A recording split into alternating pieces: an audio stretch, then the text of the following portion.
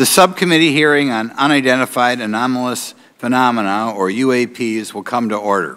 Welcome, everyone. Without objection, the chair may declare a recess at any time. Additionally, without objection, the following members are waived onto the subcommittee for the purpose of participating in today's hearing: Mr. Burchett of Tennessee, Ms. Luna of Florida, Mr. Getz of Florida, Mr. Burleson of Missouri, Mrs. Ocasio-Cortez of New York, and Mr. Ogles of Tennessee. Without objection, so ordered. For today's subcommittee hearing, both the chair and ranking member will have 10 minutes for opening remarks. We may both be giving some of those minutes to other members of our party. I'm now going to recognize myself for 10 minutes. I'm actually going to try to get out of here in about 4, and then we'll give it to some of my friends over here. Good morning and welcome to the most exciting subcommittee in Congress this week, the Subcommittee on National Security, the Border, and Foreign Affairs, for discussion of unidentified anomalous phenomenon. I'd like to thank the brave military pilots and personnel, such as the witnesses on the panel today, for sharing their stories on how they've engaged UAPs, which has brought attention to this matter. Curiosity and speculation from all walks of life have generated interest in studying what UAPs are and what threats they may pose. I will say that when I was younger in school, I read a book, a 1966 book called Flying Saucers, Serious Business, and for a while, when I was a little bit younger, I thought it was the most important issue out there. The lack of a transparency regarding UAPs, which was one of the themes of that book,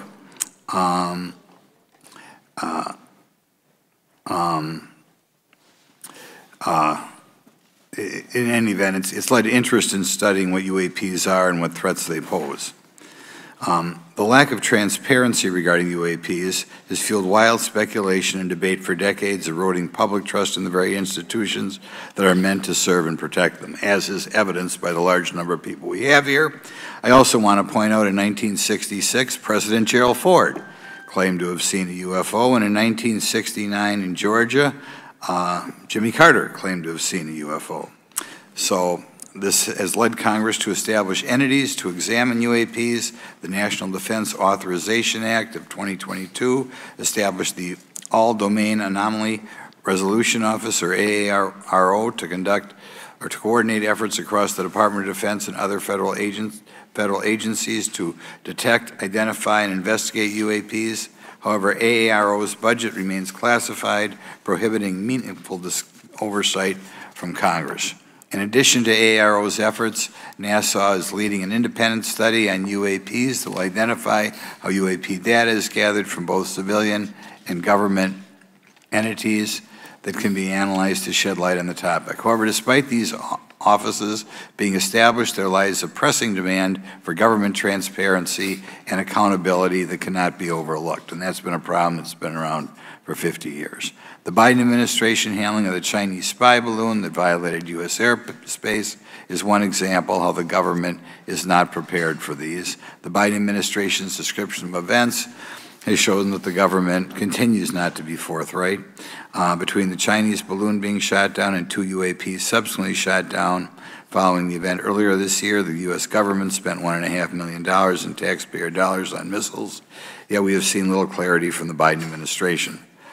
We must demand transparency from the Department of Defense, our intelligence community, and our defense industry on the UAP work. We're going to ask some questions about that today. Congress recognizes the subject of UAPs as multifaceted and requires a careful, data-driven approach. Today, we'll see clarity from these witnesses' testimonies, or we'll seek clarity as to what can be done to improve reporting for military and civilians and remain committed to objective inquiry. Congress should work to ensure that knowledge is not driven by fear. Today, we are not just debating the existence of UAPs, we are deliberating on the principles that define our republic, which is a commitment to transparency and accountability. I look forward to hearing from our witnesses today about ways we can improve government efficiency and openness when it comes to UAPs. I thank each of you for your presence here today and for your dedication to safeguarding the interests of the American people.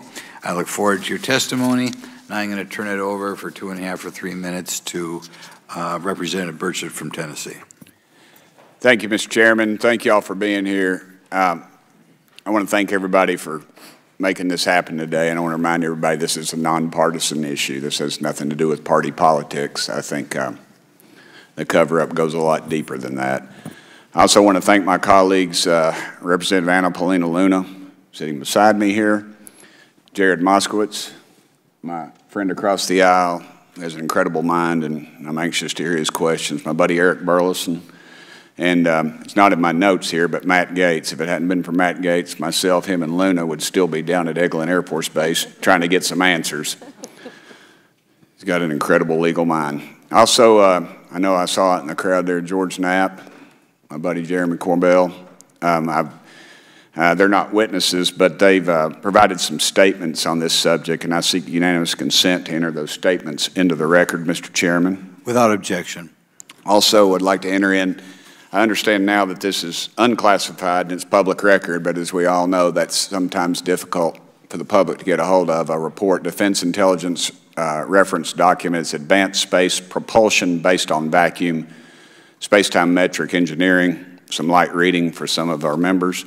Without objection. Thank you. You know, Mr. Knapp wrote, since 1969, the position of our military has been that UFOs pose no threat to national security and are not worthy of further study. I'd say that's the biggest understatement of the decade. He also goes on to talk about the dismissive attitude. It's at odds with what was revealed in documents, reports, and internal memos. And Mr. Cabral says, as he writes these words, the UFO is emerging as a major topic of global importance. I can state that as a fact. Out there, I met a fellow who came in here all the way from Denmark to be here for this meeting. So this is huge. This is worldwide. I think we suspect what's going on, but I'd also like to thank the members of Congress who have supported our efforts to make this hearing happen. Some have even confided to me that they've had UFO sightings of their own.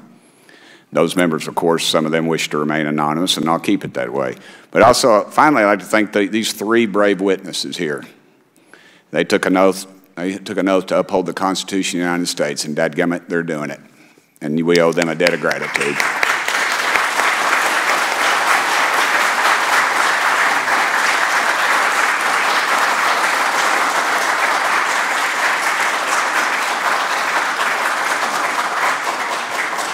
Y'all quit clapping, you're cutting in on my time. Just kidding. These folks, they've got nothing to gain from this, and I think you're going to find out that they've endured quite a few slings and arrows. We need to remember them in our prayers and their families. And I'm thankful to them for their honest testimonies. They have done interviews and appeared in documentaries like Accidental Truth to get their stories out there, and now they are all here to testify under oath for Congress.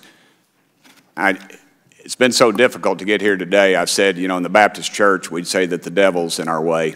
And the devil has been in our way through this thing. We've run into roadblocks from members, from the intelligence community, the Pentagon. I proposed legislation to go in the FAA reauthorization that just said if an airline pilot has a sighting, that when he makes that report to the FAA, that it would come to Congress. But I was told that the intelligence community did not like that, and the amendment was not even heard in committee.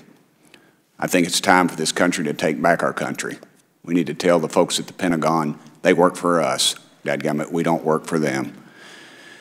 And that's exactly the point. This is an issue of government transparency. We can't trust a government that does not trust its people. We're not bringing little green men or flying saucers into the hearing. Sorry to disappoint about half y'all. We're just going to get to the facts. We're going to uncover the cover-up, and I hope this is just the beginning of many more hearings and more people coming forward about this. And I yield back the remainder of my time. I think, is it to Representative Luna, Mr. Chairman, or is that? Yeah, we'll call Ms. Luna for her statement. The circumstances surrounding UAPs has captivated the attention of the American people for decades, ingrained in even the minds of our nation's leaders from Jimmy Carter to Barack Obama, Hillary Clinton to Donald Trump, Marco Rubio to Chuck Schumer, John Radcliffe to National Security Council officials. Yet from Roswell, New Mexico to the coast of Jacksonville, Florida, the sightings of UAPs have rarely been explained by the people who have firsthand accounts of these situations. This is largely due to the lack of transparency by our own government and the failure of our elected leaders to make good on their promises to release explanations and footage and mountains of overclassified documents that continue to be hidden from the American people. This isn't just how I feel. In fact, the American people largely believe that the government has actively covered up the truth about UAPs. One poll in particular found that 68% of Americans believe that the government is hiding information about UAPs and not being honest about what we know about them. And from my personal experience, I believe the same thing. Another poll found that nearly half Americans believe that the federal government is doing a very bad or somewhat bad job of dealing with reports of UFO sightings. As Representative Burchett just referenced on the FAA bill that just went through, you can tell that that's exactly happening. Considering the thousands of testimonies and videos taken on people's phones and eyewitnesses' accounts made by credible witnesses such as doctors, pilots, scientists, and active duty service members, it is unacceptable to continue to gaslight Americans into thinking that this is not happening or that the potential of intelligent life forms exists other than humans. Even more alarming is the fact that these eyewitnesses are many times service members and have no assurance that their lives will not be negatively impacted or even harmed by their experiences. In being an active duty service member working on an airfield, I've had conversations with many pilots where they were in fear of coming forward for retribution and or being taken off flight status. How do we know this? Because the government has said nothing to assure us otherwise. They have also did nothing to calm the concerns of over 20% of Americans who have reported to have seen UFOs or UAPs. We are simply told not to question the government and that the government has it under control. Today is the first hearing of its kind where we will attempt to get down to the bottom of what is actually happening with UAPs. But we will hear from people who have had personal sightings rather than Pentagon bureaucrats who have always been sent to stonewall our investigations. Just so that the press knows and the people know, we were even denied access to a classified briefing in a SCIF prior to this hearing due to the amount of hoops that we had to jump through to grant temporary clearance to witness Grush, who has knowledge of classified information. It is time to have an open-minded discussion on this topic, to hear the evidence and understand the magnitude of what this means not just for our nation, but for humanity. Thank you, Chairman. I yield back the rest of my time. Thank you very much, and I'd like to thank you and Mr. Burchett for bringing this topic to my attention. Now we'll recognize National Security Subcommittee Ranking Member Garcia for 10 minutes. Well, thank you, Mr. Chairman, and I want to thank first our witnesses for joining us today.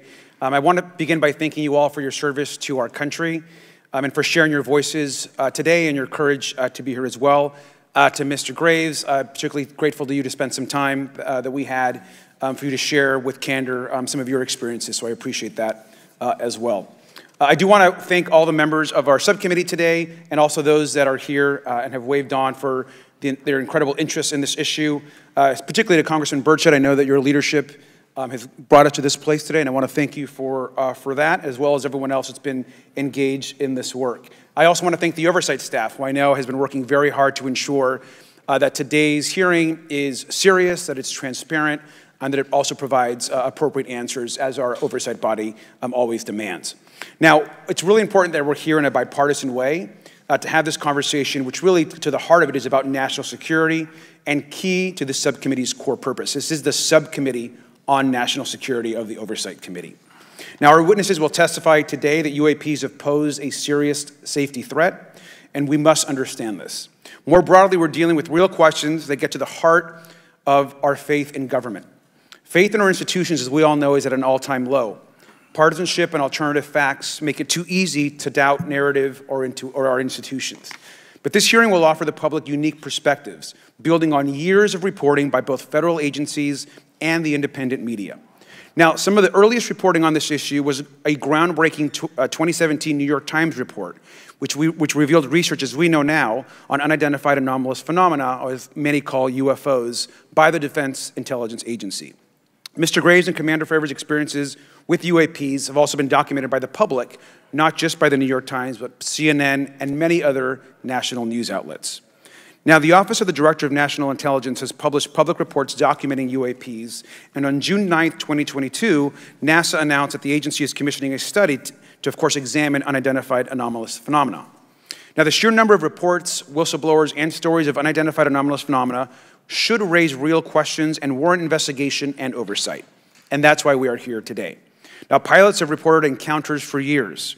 Now, because of the stigma around reporting these incidents, we still don't have a complete picture of actually what's going on, particularly as our witnesses will testify on the civilian side, and that is a real problem that we have today in the country. Now, it's very important that we show that Democrats and Republicans in Congress can come together in a bipartisan way to cut through misinformation and to look at the facts in a serious and thoughtful manner. If we are to advance oversight and public disclosure, we must also gain the broad support of the public. We will succeed getting facts out to the public faster if there is a broad public support as part of the process. Now, I understand fully the Department of Defense is hesitant to share information that could also undermine our national security by revealing information on the capabilities of our own aircraft, our sensors, and other sensitive material. At the same time, many people believe that we're withholding information from them, and that is dangerous also. I believe in openness and transparency. That is also the role of Congress, and I want to trust that the American people will be able to weigh the evidence and make up their own minds. Now, we have incidents where sensors, sometimes even multiple types of sensors, detect things that we cannot explain. UAPs, whatever they may be, may pose a serious threat to our military or civilian aircraft, and that must be understood. Now, my career and training as a longtime and career educator and teacher and researcher tell me that we should never rule anything out. We know that our space, of course, is vast and undiscovered. I also want to note that Mr. Sean Kirkpatrick, director of the All-Domain Anomaly Resolution Office, the component of the DoD office that investigates UAP data, has testified before the Senate this year that his unit has found no evidence of extraterrestrial activity. NASA has also stated that they don't have evidence of extraterrestrial life either, and we've heard this, of course, from some of our government agencies. And we should remind viewers and witnesses, which I think is really important, that we also cannot share classified information in public settings. But questions, of course, remain that people want to see data and information for themselves. The enormous interest in the hearing today underscores the importance of a fair and open look at the evidence from witnesses who can share their unique perspectives. Now, I know I certainly have a lot of questions, and I know that all the members of our committee do as well. We should come to this hearing with an open mind, and we should not let our existing ideas restrict us on either side. I hear over and over from many agencies the stigma around reporting and investigating UAPs prevents us from getting real answers. We know that whistleblowers have reported harassment, intimidation, or stigma as well, and this is not acceptable. If people can't report incidents which would have national security or safety implications, then that also has serious consequences for us. As ranking member of this subcommittee, I know my job would be completely impossible if whistleblowers or others feel intimidated to come before this committee. We can't be afraid of asking questions, and we can't be afraid of the truth. I'm proud to say that this hearing builds upon bipartisan work by members of the House and Senate dating many years back, which has sought to increase awareness within the Department of Defense and to mandate more of Congress of UAPs. We know the Senate is taking up an amendment to their defense authorization bill, which will create a commission with broad declassification authority, and we should all agree that that is an important step. Members of both parties and senior officials in multiple administrations have taken an interest in this issue, and we're proud to carry and build that confidence in the American people. This hearing will also not be the end of this discussion, but a new chapter and start to years and years of work that many folks, both in the public and within government, have been working on. We should encourage more reporting, not less, on UAPs. The more we understand, the safer we will be. We will hear testimony from witnesses today with a long record of service to the American people and with subject matter expertise. Our witnesses have a unique opportunity to share their perspective, insights, and their experiences with the American people. And I encourage all of my colleagues to engage with these difficult questions with an open mind and to follow the facts on behalf of our country. I also just want to say more broadly that we should look at this hearing and believe that everything is on the table as it relates to UAPs. I think an open mind is absolutely the best. I want to yield the 2.5 minutes, the remainder of my time, to the representative from Florida, Representative Moskowitz, for an opening statement. He also has been very much engaged in this issue, and I want to thank him for his leadership. Congressman. Thank you, Ranking Member Garcia. Thank you, Mr. Chairman. I want to thank Tim Burchett and Anna Paulina Luna for their leadership in pushing this hearing forward. I want to thank, obviously, committee staff and their staff working on this on a bipartisan basis because many Americans are deeply interested in this issue, and it shouldn't take the potential of non-human origin to bring us together. Additionally, I want to thank the witnesses for coming forward to share your perspectives, your thoughts, and the sightings of UAPs. Unlike other hearings many times in Congress, you're not here to help a political party, but you're here to share information with the American people. And it's not something that is just going on in this administration. It's something that's spanned many administrations.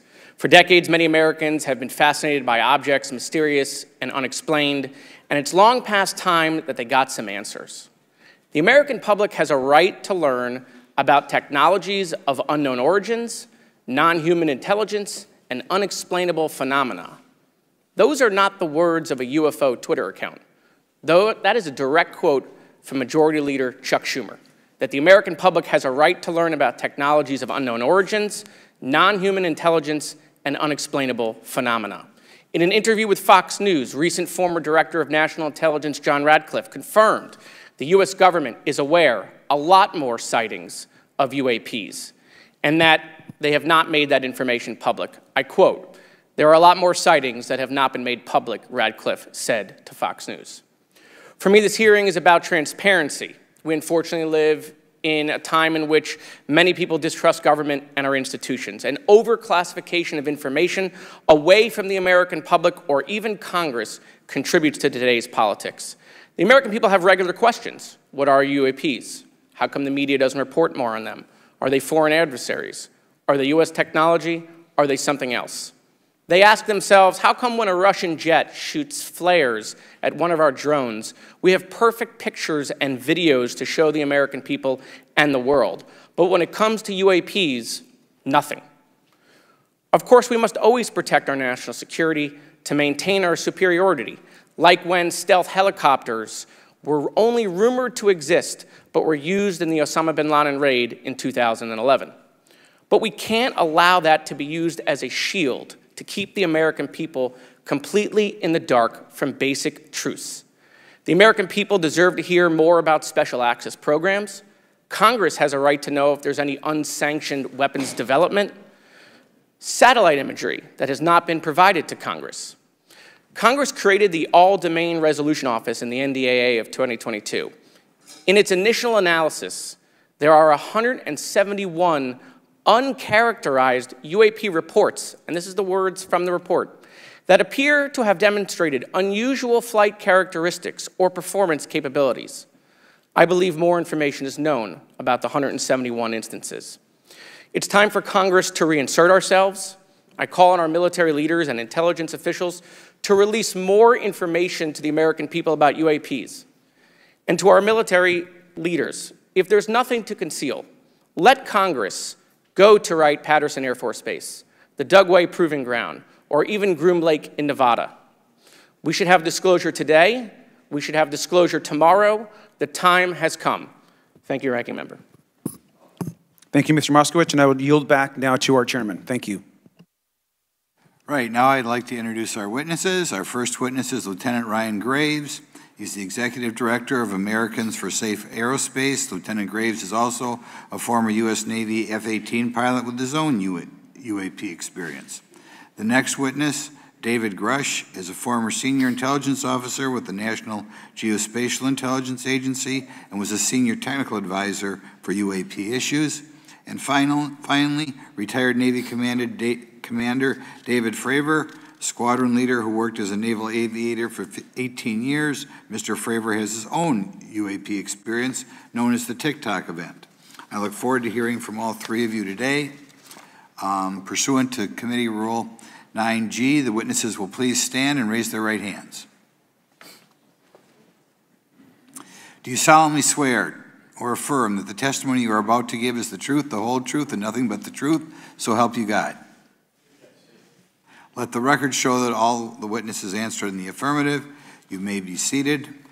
We appreciate you all being here today and look forward to your testimony. I'll remind the witnesses that we have read your written statements and they will appear in full in the hearing record. Please try to limit your oral statements to 5 minutes.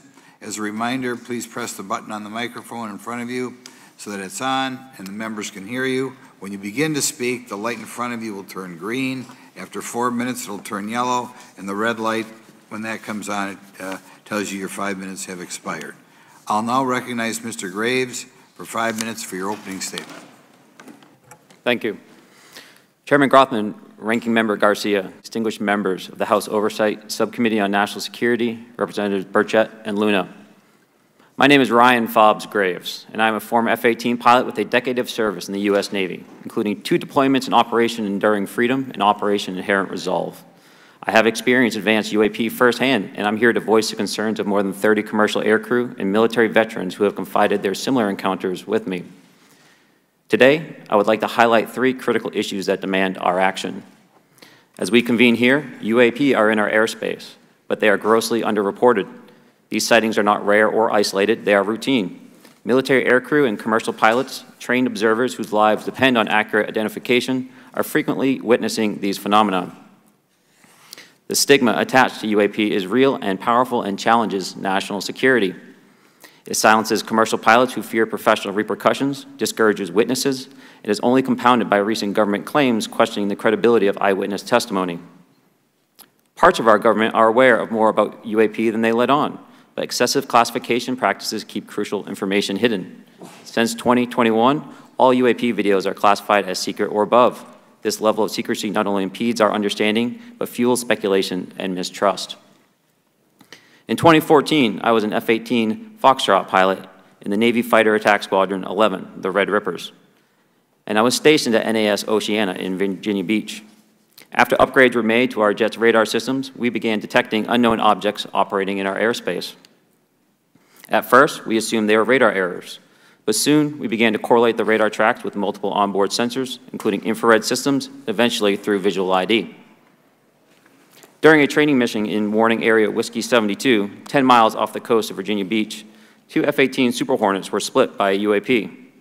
The object, described as a dark gray or a black cube inside of a clear sphere, came within 50 feet of the lead aircraft and was estimated to be 5 to 15 feet in diameter. The mission commander terminated the flight immediately and returned to base. Our squadron submitted a safety report, but there was no official acknowledgement of the incident and no further mechanism to report the sightings. Soon, these encounters became so frequent that aircrew would discuss the risk of UAP as part of their regular pre-flight briefs. Recognizing the need for action and answers, I founded Americans for Safe Aerospace. The organization has since become a haven for UAP witnesses who were previously unspoken due to the absence of a safe intake process. More than 30 witnesses have come forward, and almost 5,000 Americans have joined us in the fight for transparency at safeaerospace.org. The majority of witnesses are commercial pilots at major airlines. Often, they are veterans with decades of flying experience. Pilots are reporting UAP at altitudes that appear above them at 40,000 feet, potentially in low Earth orbit or in the gray zone below the Kármán line, making inexplainable maneuvers like right-hand turns and retrograde orbits or J-hooks. Sometimes these reports are reoccurring, with numerous recent sightings north of Hawaii and in the North Atlantic. Other veterans are also coming forward to us regarding UAP encounters in our airspace and oceans. The most compelling involve observations of UAP by multiple witnesses and sensor systems. I believe these accounts are only scratching the surface, and more will share their experiences once it is safe to do so. In closing, I recognize the skepticism surrounding this topic.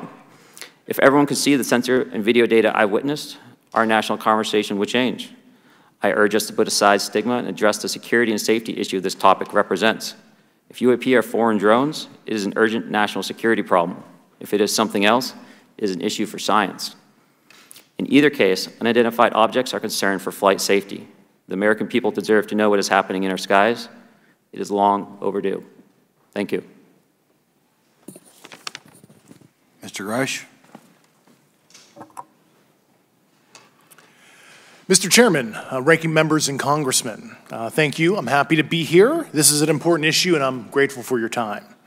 My name is David Charles Grush. I was an intelligence officer for 14 years, both in the U.S. Air Force, both active duty Air National Guard and Reserve, at the rank of major, and most recently from 2021 to 2023, at the National Geospatial Intelligence Agency, NGA, at the GS-15 civilian level, which is the military equivalent of a full bird colonel.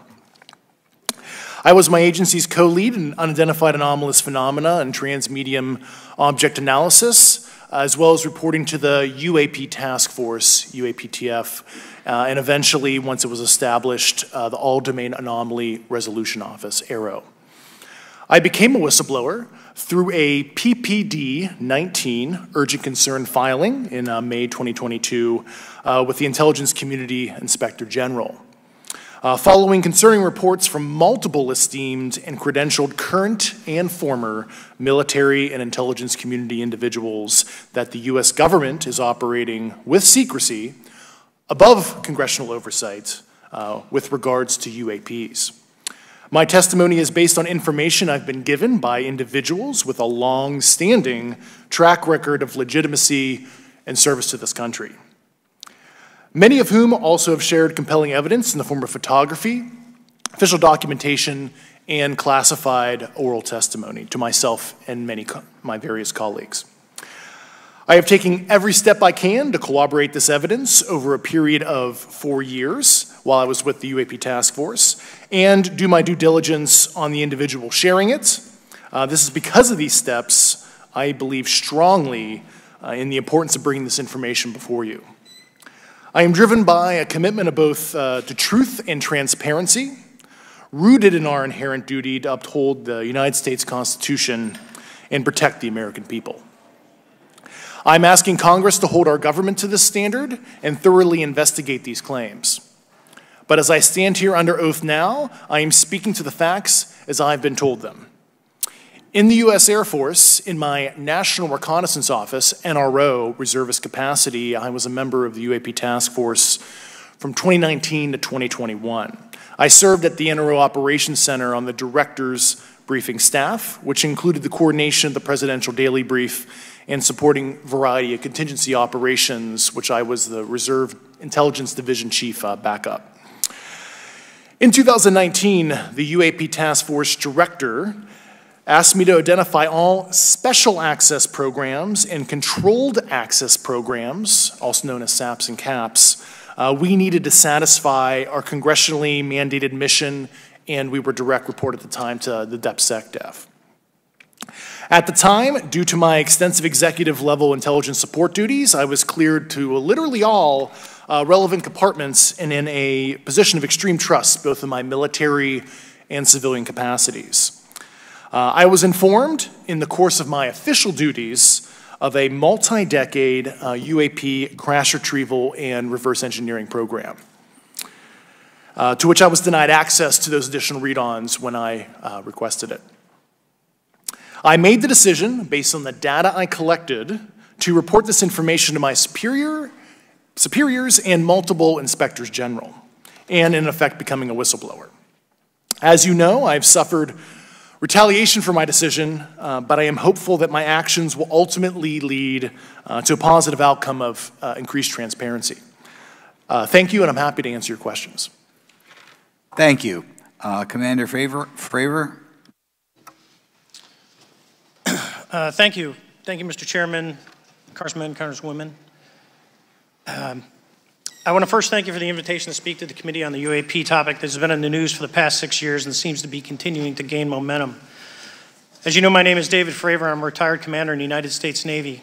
In 2004, I was a commanding officer of Strike Fighter Squadron 41, the world-famous Black Aces. We were attached to Carrier Wing 11, stationed on board the USS Nimitz, and had begun a 2-month workup cycle off the coast of California. On this day, we were scheduled for a 2v2 air-to-air training with the USS Princeton as our control. When we launched off Nimitz, my wingman was joining up. We were told that the training was going to be suspended and we were going to proceed with real-world tasking. As we proceeded to the west, the air controller was counting down the range to an object that we were going to, and we were unaware of what we were going to see when we arrived. The controller had told us that these objects had been observed for over 2 weeks, coming down from over 80,000 feet, rapidly descending to 20,000 feet, hanging out for hours, and then going straight back up. For those who don't realize, above 80,000 feet is space. We arrived at the location at approximately 20,000 feet, and the controller called merge plot, which means that our radar blip was now in the same resolution cell as the contact. As we looked around, we noticed that we saw some whitewater off our right side. It's important to note that the weather on this day was as close to perfect as you could ask for off the coast of San Diego. Clear skies, light winds, calm seas, no whitecaps from waves. So the whitewater stood out in a large blue ocean. All 4 of us, because we were in F-18Fs, so we had pilots and Wizzo in the back seat, looked down and saw a white tic-tac object with a longitudinal axis pointing north-south and moving very abruptly over the water like a ping-pong ball. There were no rotors, no rotor wash, or any sign of visible control surfaces like wings. As we started clockwise towards the object, my Wizzo and I decided to go down and take a closer look with the other aircraft staying in high cover to observe both us and the Tic Tac. We proceeded around the circle about 90 degrees from the start of our descent, and the object suddenly shifted its longitudinal axis, aligned it with my aircraft, and began to climb. We continued down another 270 degrees, nose low, where the Tic Tac, or we considered 270 degrees to where, and we went nose low to where the Tic Tac would have been. Our altitude at this point was about 15,000 feet, and the Tic Tac was about 12,000. As we pulled nose onto the object, within about a half mile of it, it rapidly accelerated in front of us and disappeared. Our wingmen, roughly 8,000 feet above us, lost contact also. We immediately turned back to see where the whitewater was at, and it was gone also. So as we started to turn back towards the east, the controller came up and said, "Sir, you're not going to believe this, but that thing is at your cap point, roughly 60 miles away in less than a minute. You can calculate the speed." We returned to Nimitz. We were taking off our gear. We were talking to one of my crews that was getting ready to launch. We mentioned it to them, and they went out and luckily got the video that you see, that 90-second video. What you don't see is the radar tape that was never released, and we don't know where it's at, of the active jamming that the object put on an APG-73 radar, and I can get into modes later if you're interested. What is shocking to us is that the incident was never investigated. None of my crew were ever questioned. Tapes were never taken, and after a couple days, it turned into a great story with friends. It wasn't until 2009 until Jay Stratton had contacted me to investigate. Unbeknownst to all, he was part of the ATIP program in the Pentagon led by Lou Elizondo. And there was an official report that came out that's now on the internet. Years later, I was contacted by the other pilot, Alex Dietrich, and asked if I'd been contacted, and I said no, but I'm willing to talk. I was contacted by Mr. Elizondo, and we talked for a short period of time, and he said we'd be in contact. A few weeks after that, I was made aware that Lou had left the Pentagon in protest and joined forces with Tom DeLonge, Chris Mellon, Steve Justice, and others to form Two Stars Academy, an organization that pressed the issue with leading industry experts and U.S. government officials. They worked with Leslie Kean, who is present today, Ralph Blumenthal, and Helene Cooper to publish the articles in the New York Times 2017 New York Times, and it removed the stigma on the topic of UFOs, which is why we're here today. Those articles open the door for the government and public that cannot be closed. It has led to an interest from our elected officials who are not focused on little green men, but figuring out where these craft are, where they're from, the technology they possess, how do they operate. It also led to the Whistleblower Protection Act and the NDAA. There are multiple witnesses coming forward to say that have firsthand knowledge, and Mr. Grush just covered that. What concerns me is that there's no oversight from our elected officials on anything associated with our government processing or working on craft. Believe it not from this world. This issue is not a full public disclosure that could undermine national security, but it is about ensuring that our system of checks and balances works across all work done in the government using taxpayer funds. Relative to government programs, even unacknowledged WAVE programs have some level of oversight by the appropriate committee members in the House and Senate, and this work that is said to be occurring from whistleblower testimonies should not be exempt. In closing, I would like to say that the Tic Tac object we engaged in 2004 was far superior to anything that we had on time, have today, or are looking to develop in the next 10 years. If we in fact have programs that possess this technology, it needs to have oversight from those people that the citizens of this great country elected in office to represent what is best for the United States and best for the citizens. I thank you for your time. Thank you very much. Thank you very much. I know it's very difficult for all of you, all you've done in the past to try to illuminate this issue. Call on myself first for some questions. I'm going to start with Mr. Graves. Are pilots that you interact with as part of your organization, do you feel adequately trained and briefed on how to handle encounters with UAPs? No. Right now, military witnesses to UAP have limited options for reporting UAP. But more concerning is that commercial aviation sector has not adapted to the lessons that the military has implemented. The military and Department of Defense has stated that UAP represent a critical aviation safety risk. We have not seen that same language being used in the commercial markets. They are not acknowledging this risk. Okay, what steps do you think you have to be taken to improve a pilot's UAP reporting, be it military or commercial? Right now, we need a system where pilots can report without fear of losing their jobs. There is a fear that the stigma associated with this topic is going to lead to professional repercussions, either through management or perhaps through their yearly physical check. So having a secure system, reducing the stigma, and making this information available through the public is going to reduce the concerns that aircrew have. Could you just give me a little idea of the degree to which reports in the past are not made public right now? Well, I don't think there has been a proper reporting system to gather those reports and thus not report them. So to answer your question, I think there is a dearth of data due to the fact that the reporting has been limited up to this time. Could you tell me why you believe it's, kind of to play the devil's advocate, a reason why some of this stuff should not be available to the public? There's certainly some national security concerns when we use our advanced sensors and our tactical jets to be able to identify these objects. However, there's no reason that the objects themselves would be classified. I would be curious to see how the security classification guideline actually spells out the different nuances of how this topic is classified from the perspective of UAP, not national security. I'll give you a follow-up on that. Assuming that there are reasons why not all this should be made public, this has been around for a long period of time. Can any of the three of you think of any reason why anything related to UAPs, say 15 years and back, should not be immediately made public? I think one of it is acknowledging a vulnerability, both from a collection and I'll just say a countermeasure perspective. So it's that we haven't cracked for many years. Yeah. Even say 20 years back. Is there any reason why, when you go back that far, things shouldn't be made public? Unless it shows a specific national security vulnerability as it relates to a weakness in a particular defense system. Oh, okay, Mr. Fravor, the TikTok incident that you were engaged occurred in 2004. What kind of reporting took place after that incident? None. We had a standard debrief where the backseaters went down to our carrier intel center and briefed what had happened, and that was it. No one else talked to us, and I was in the top 20 in the battle group. No one came. The captain was aware, the admiral was aware, nothing was done. Your commanding officers provide any sort of justification? No, because I was the commanding officer of the squadron, so no. Was this incident the only UAP event that you encountered while you were a pilot? Yes, it was. Okay. This is for any one of you. Based off of each of your experiences and observations, do you believe UAPs pose a potential threat to our national security? I'll do it. Yes, and here's why. The technology that we faced was far superior than anything that we had, and you could put that anywhere. If you had one, you captured one, you reverse engineered it, you got it to work, you're talking something that can go into space, go someplace, drop down in a matter of seconds, do whatever it wants, and leave, and there's nothing we can do about it. Nothing. Okay. You two? Well, I would also like to add, from a commercial aviation and military aviation perspective, we deal with uncertainty in our operating space as a matter of our professional actions. Identifying friend from foe is very important to us.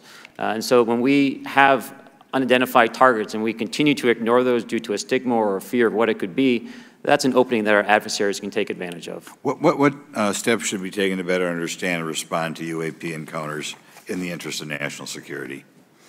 There needs to be a location where this information is centralized for processing, and there needs to be a two-way communication loop so the operators on the front end have a feedback and can get best practices on how to process information, what to do, and to ensure that their reporting is being listened to. Right now, there is not a lot of back and forth. Mr. Grush, in your complaint to the Intelligence Community Inspector General, you claim that you believe information is being hidden. What kind of information do you think was hidden, and do you think it should remain hidden? Yes, I can speak to that very briefly in an unclassified manner. As you know, the preponderance of my complaint was classified to the intelligence communities. Both material acquisition and exploitation activity, also baselining the UAPs but not sharing it with intelligence professionals that are actually doing step briefs to pilots, that kind of information. Yeah. Okay. Thank you very much. Now we'll go to Mr. Garcia. Thank you. Again, thank you all for your service and for testifying today.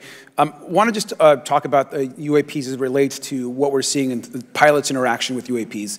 Particularly, Mr. Graves, one of the, I think, concerns that for members of this committee is this idea that pilots, there's no system to actually report UAPs and the stigma around pilots. And so can you just briefly, you mentioned that you're working with 30 pilots right now that have had encounters with UAPs, but you've also, I believe, discussed and know of many more pilots. This is just those that you're currently working with. Is that correct? Can you expand on that? Certainly. I'll break that down in two ways. First, when we were first experiencing these objects off the eastern seaboard in the 2014 to 2015 time period, anyone that had upgraded their radar systems were seeing these objects. So there was a large number of my colleagues that were detecting these objects off the eastern seaboard. They were further correlating that information with their other onboard sensors, and many of them also had their own eye sightings as well of these objects. Now, that was our personal first-hand experience at the time. Since then, as I've engaged this topic, others have reached out to me to share their experiences, both on the military side as well as the commercial aviation side. On the military aviation side, veterans that have recently got out have shared their stories and have expressed how the objects we were seeing in 2014, 2015 continued all the way to 2019, 2020, and beyond. And so it became a generational issue for naval aviators on the eastern seaboard. This was something we were briefing to new students. This is something that was included in the notice to airmen to ensure that there was no accidents. And now with commercial aviators, they are reaching out because they're having somewhat similar experiences as our military brothers and sisters, but they do not have any reporting system that they can send us to. And let me just add, both to Mr. Fravor as well as Mr. Graves, not having this system for reporting, would you both agree that it's harmful to not just our national security interests, but to understand this phenomenon of what's happening with UAPs? I think it's actually a travesty that we don't have a system to correlate this and actually investigate. You know, so if you took the East Coast, you know, there's coastal radars out there that monitor our air defense identification zone, so out to 200 miles. They can track these, you know, so when you see them, they could actually go and pull that data and get maneuvering. And instead of just having the airplanes, there's other data sources out there. And I've talked to other government officials on this. So you need a centrally located repository that these reports go to. So if you just stuck it in DOD, you wouldn't get anything out of the Intelligence Committee because they have a tendency to not to talk. But if you had a central location where these reports would come in, not just military, but also commercial aviation, because there's a lot of that going on, especially if you talk to anyone that flies from here to Hawaii, over the Pacific, they see odd lights. So I think you need to develop something that allows you a central point to collect the data in order to investigate. Mr. Graves? I would concur with everything Mr. Fravor said. I'll continue to say that the commercial pilots that have reached out to me through Americans for Safe Aerospace are doing so because they don't feel there's another way for them to report this safety issue. And I think one of the clear outcomes of this hearing already is that there has to be a safe and transparent reporting process for pilots, both on the commercial side and the military side, to be able to report UAPs in a way that's also transparent, but also understands the scope of our national security interests and what may be classified or not. But I think there has to be some sort of system, and so that's something that I hope can be an outcome that this committee can work on. Is there anything else for the two of you briefly beyond this reporting system that you think that we can do as a government to encourage and facilitate more civilian reporting? I think we're doing it right now. Okay, great. I think this hearing is going to show the American people that their government takes this topic seriously. And how about civilians that may not be pilots? What kind of process could be in place for civilians who are not pilots, who may have UAP encounters? Do either of you have any suggestions that could facilitate that? My recommendations would be to make that a sensor-centric operation in order to make it as objective as possible. Okay. Sir, Mr. Fravor? No, I agree with Mr. Graves on that. Okay. Just briefly, I also just want to note, particularly for the two pilots, and I have a question for Mr. Grush. One of the things that I found fascinating in our discussion, Mr. Graves, last night as well, is that you both described UAPs and formations and the way they are observed in space or in our air, and the way that they move is essentially ways in which current technology or aircraft that we know of are unable to actually function or move. And so will you just, for the public record, again, once again, briefly, just either describe or note that aircraft that are being witnessed, particularly by the 30 folks that you're working with, are essentially outside the scope of anything that we know of today and the technology we have today. Mr. Graves, Mr. Fravor? Yes, the objects that are being seen by commercial pilots are performing maneuvers that are unexplainable due to our current understanding of our technology and our capabilities as a country, and that applies for the military as well. Mr. Fravor? Yeah, I concur with that. We have nothing that can stop in midair and go the other direction, nor do we have anything that can, like in our situation, come down from space, hang out for 3 hours, and go back up. Thank you. My last question, and sometimes I know you have also said some of these answers in the past, but we're trying to get them on the public record as well, which is really important. Mr. Grush, finally, do you believe that our government is in possession of UAPs? Absolutely, based on interviewing over 40 witnesses over 4 years. And where? I know the exact locations, and those locations were provided to the Inspector General and some of which to the intelligence committees. I actually had the people with the firsthand knowledge provide a protected disclosure to the Inspector General. Thank you. And Mr. Chairman, I would just say that I think that these questions are important questions, and I look forward to being involved in the process to get those answered. I know there'll be a lot of questions from other committee members, so I yield back. Thank you. We'll go to Mr. Burchett himself.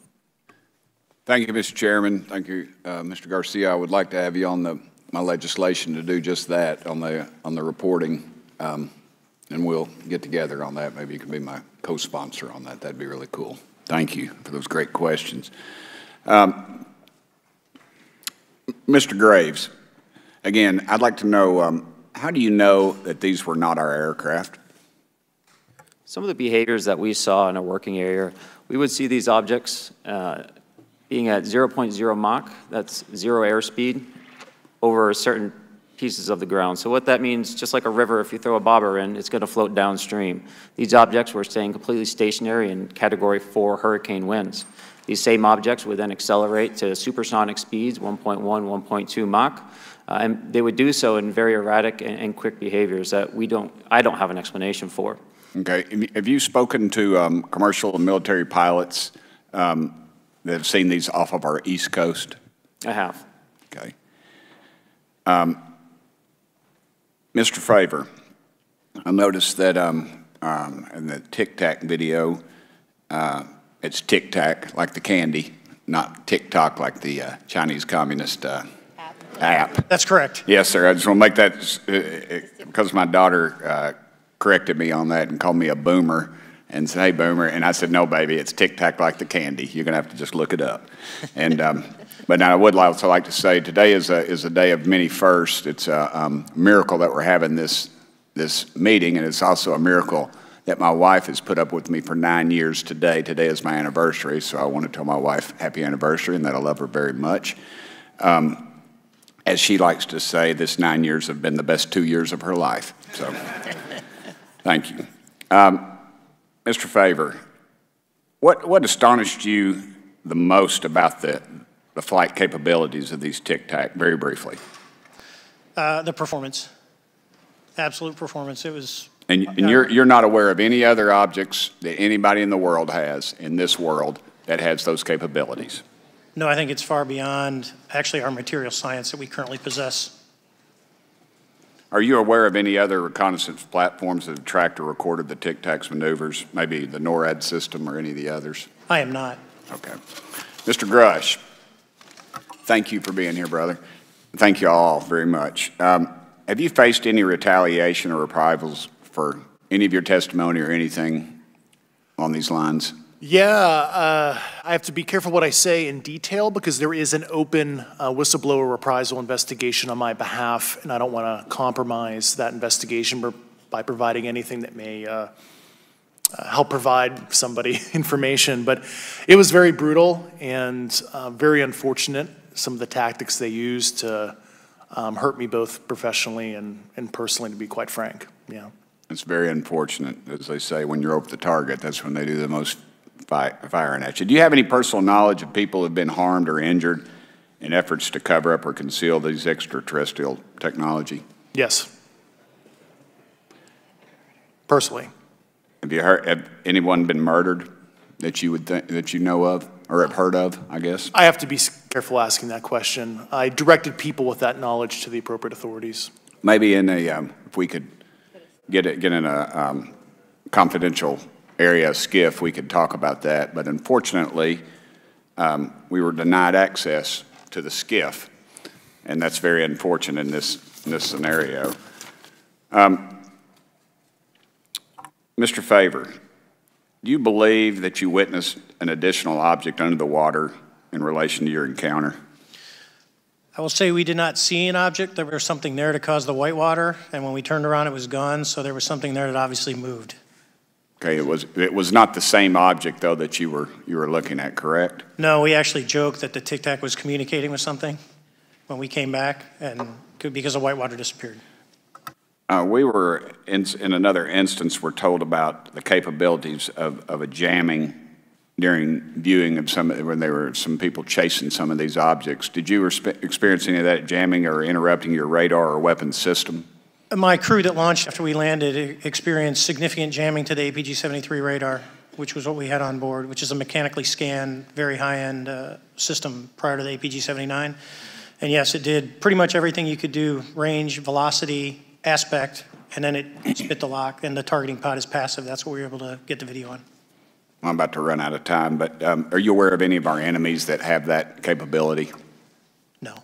Okay, I would also like to note for the record that, like George Knapp, breaking Area 51, he's the reason I knew about that, and the reason I know about the Tic Tacs is Leslie Keene from New York Times article, and I would encourage everybody to read that. Thank you, Mr. Chairman. I yield back to you for no time. Very good. Mr. Raskin? Thank you, Mr. Chairman. Mr. Graves, you reported UAP encounters during training flights, I think, and have since come forward to warn the Pentagon that these encounters may be putting pilots at risk.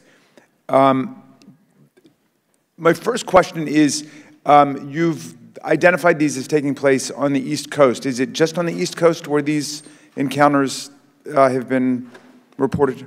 No. Since the events initially occurred, I've learned that the objects have been detected essentially where all operations, Navy operations are being conducted across the world. And that's from the All-Domain Anomaly Resolutions Office reporting. All right, can you describe your experience after you decided to come forward and go public with your experience? Certainly. Like many others, in 2017, I saw the New York Times article come out as well. And for me, it was special because I recognized the voices on the video. I recognized the video itself. I had seen it when it was taken. I seen it when it was debriefed. And so that was kind of shook me because I realized that this problem was still ongoing. And so I reached out to colleagues back on the East Coast and realized that this was still a safety risk that they were dealing with, that they had essentially hit a wall with how they could move forward on this conversation. It was at that point when I decided to try to move the conversation forward myself. Are there common characteristics to the UAPs that have been cited by different pilots, and can you describe what the convergence of descriptions is? Certainly. We were primarily seeing dark gray or black cubes inside of a clear sphere. I'm sorry, dark gray or black cubes? Yes, inside of a clear sphere, where the apex or tips of the cube were touching the inside of that sphere. And that was primarily what was being reported when we were able to gain a visual tally of these objects. And that occurred over almost 8 years. And as far as I know, it's still occurring. So I take it that you're arguing what we need is real transparency in a reporting system so we can get some clarity on what's going on out there, because there are many pilots in your situation, but we should have a way of developing a systematic inventory of all of such encounters. Is that right? Yes, and I think we need both transparency and the reporting. We have the reporting, but we need to make sure that information can be promulgated to commercial aviation as well as the rest of the populace. Mr. Grush, what about you? What was your experience after you came forward? Well, it's only been about 2 months or so I guess my experience has been overwhelming support from former colleagues of mine that have privately messaged me, and I do appreciate that. But I do have knowledge of active planned reprisal activity against myself and other colleagues, and it's very, very upsetting to me. Coming from where? Certain senior leadership at previous agencies I was associated with. And that's all I'll say publicly, but I can provide more details in a closed environment. Okay. Well, I hope you understand that there would be bipartisan rejection of any attempt to vilify, demonize, or engage in other reprisals against our witnesses and people who are telling the truth from their perspective. Yeah, there were certain colleagues of mine that were brutally administratively attacked, and it actually makes me very upset as a leader to see that happen to other coworkers and actually superiors of mine over the last 3 years. How do you account for that response? That seems like a bizarre response. I call it administrative terrorism. That's their quiver, their tool in the toolbox to silence people, especially the career government service cares about their career, cares about their clearance, their reputation to climb the ladder. And when you threaten that float, career path, a lot of people back off. But I'm here to represent those people. So, Mr. Fravor, what about you? What has your experience been since you've come forward with your perspective on this? Actually, I've been treated very well. And the 6 people that were involved, myself included, all of them have or will be retiring from the military as 05s or 06s. And all my friends that are very senior, 3 and 4 stars, I've talked to them. They believe, they understand there's a problem. But no, I was actually treated really well. And what is your general interpretation of these phenomena? Or what is your current thinking of trying to make sense of them? Well, I'll say, you know, I'm not like a UFO fanatic. It's not me. But I will tell you that what we saw with 4 sets of eyes over a 5-minute period, still, there's nothing, we have nothing close to it. It was amazing to see. I told my buddy I wanted to fly it, but yeah, it's just an incredible technology. All right, Mr. Chairman, thank you very much. I'll yield back to you. Thanks. On to Ms. Luna. Mr. Grush, in speaking to you yesterday, I just wanted to follow up on Representative Raskin's questions. In the last couple of years, have you had incidences that have caused you to be in fear for your life for addressing these issues? Yes, personally. Okay. Yeah. I just want everyone to note that he's coming forward in fear of his life. To put in perspective, if they were really not scared about this information coming out, why would someone be intimidated like that? To your knowledge, are NHIs working with adversarial foreign governments in either technology exchange programs or back engineering programs? I don't have data on that. I'm not sure. Have you heard or you had people come forward to present that evidence? Not that particular evidence that you just espoused. Okay, on the 19th of April, Dr. Kirkpatrick, head of AARO, had said that he did not find any evidence of UAPs. You also stated that you had, in your interview, that you had briefed him on information that you were uncovering, but that he did not follow up with you. Were the items that you divulged to him pertinent to national security? Yes, him and I had a classified conversation in April 2022 before he took over AARO in July 2022, and I provided him some concerns I had. Do you know why he might not have followed up with you? Unfortunately, I cannot read his mind. I wish he did. I was happy to give sage counsel to him on where to look when he took the helm of AARO. Okay, and then my last question for you before I move to Mr. Graves is you received prior approval from the Defense Department to speak on certain issues, correct?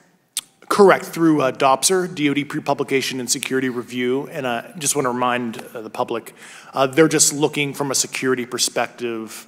These are my own personal views and opinions, not the department's. Okay, I'm asking that though mainly because I think that there are many people that would like to discredit you, so it does bring a certain amount of credibility to your testimony. I'm required by law to do that as a former intelligence officer, or I go to jail for revealing classified information. Yeah, we don't want you to go to jail.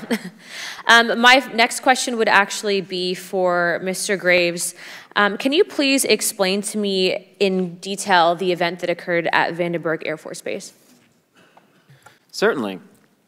In the 2003 timeframe, a large group of Boeing contractors were operating near one of the launch facilities at Vandenberg Air Force Base when they observed a very large 100-yard sided red square approach the base from the ocean and hover at low altitude over one of the launch facilities.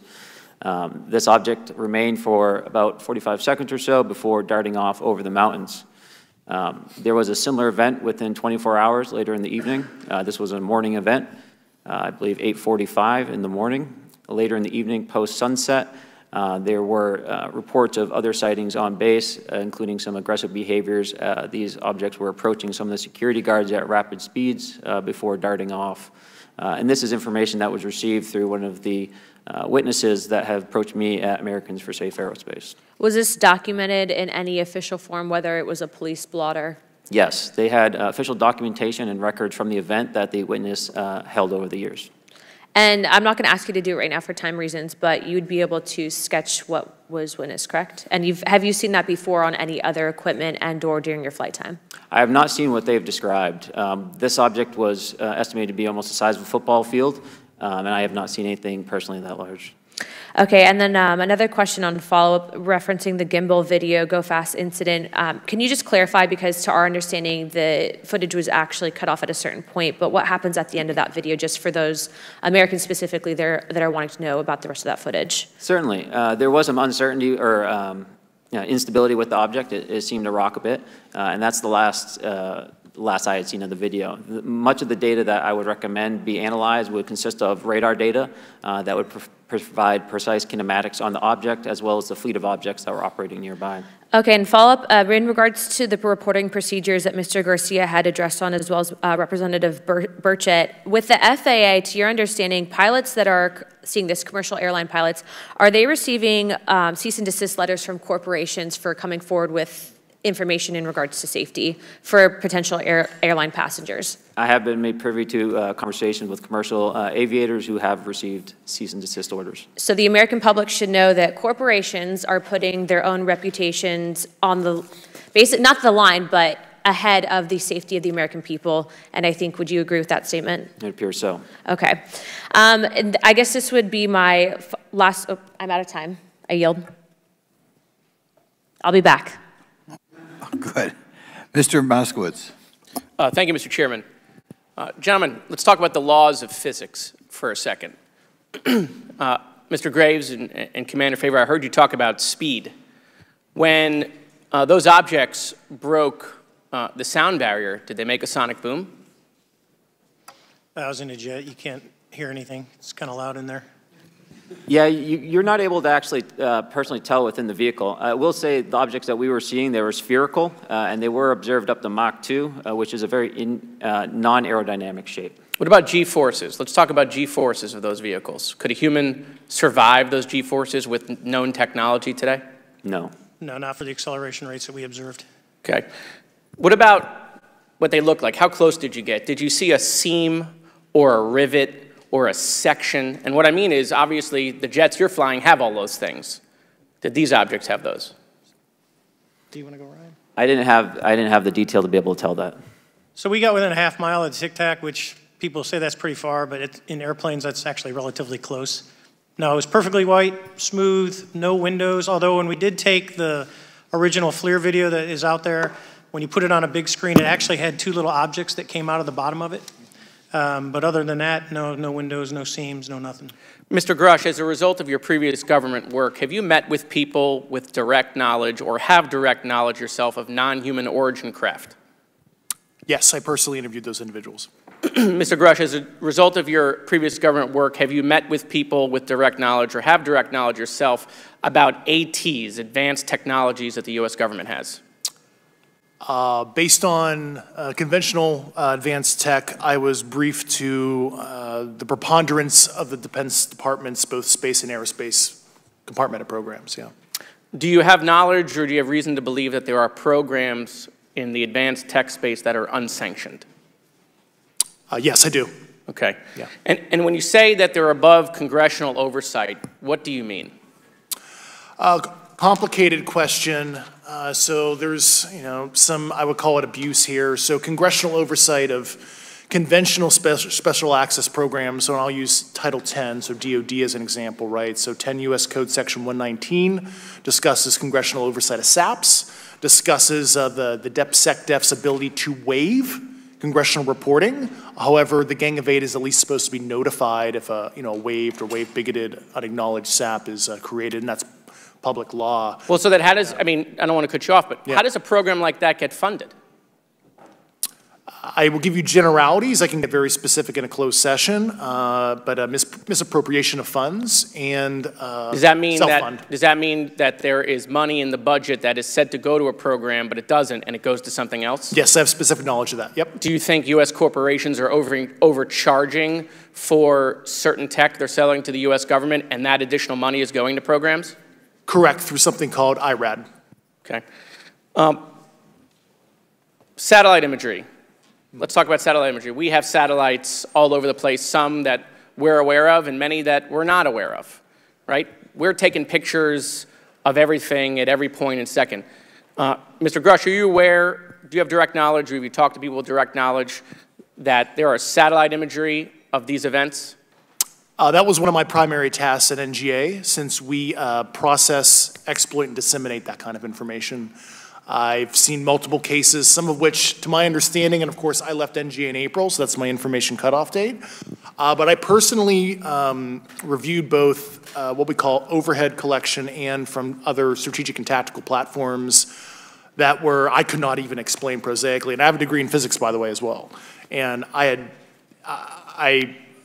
am aware that you guys have not seen these reports, unfortunately. And I don't know why. Do you have direct knowledge, or you've spoken to people with direct knowledge that this imagery applies to crash sites, crash imagery? I can't discuss that in an open session.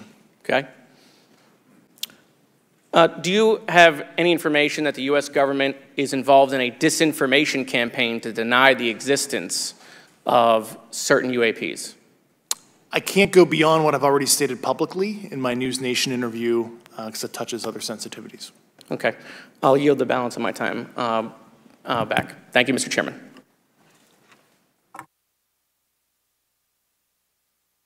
Ms. Fox?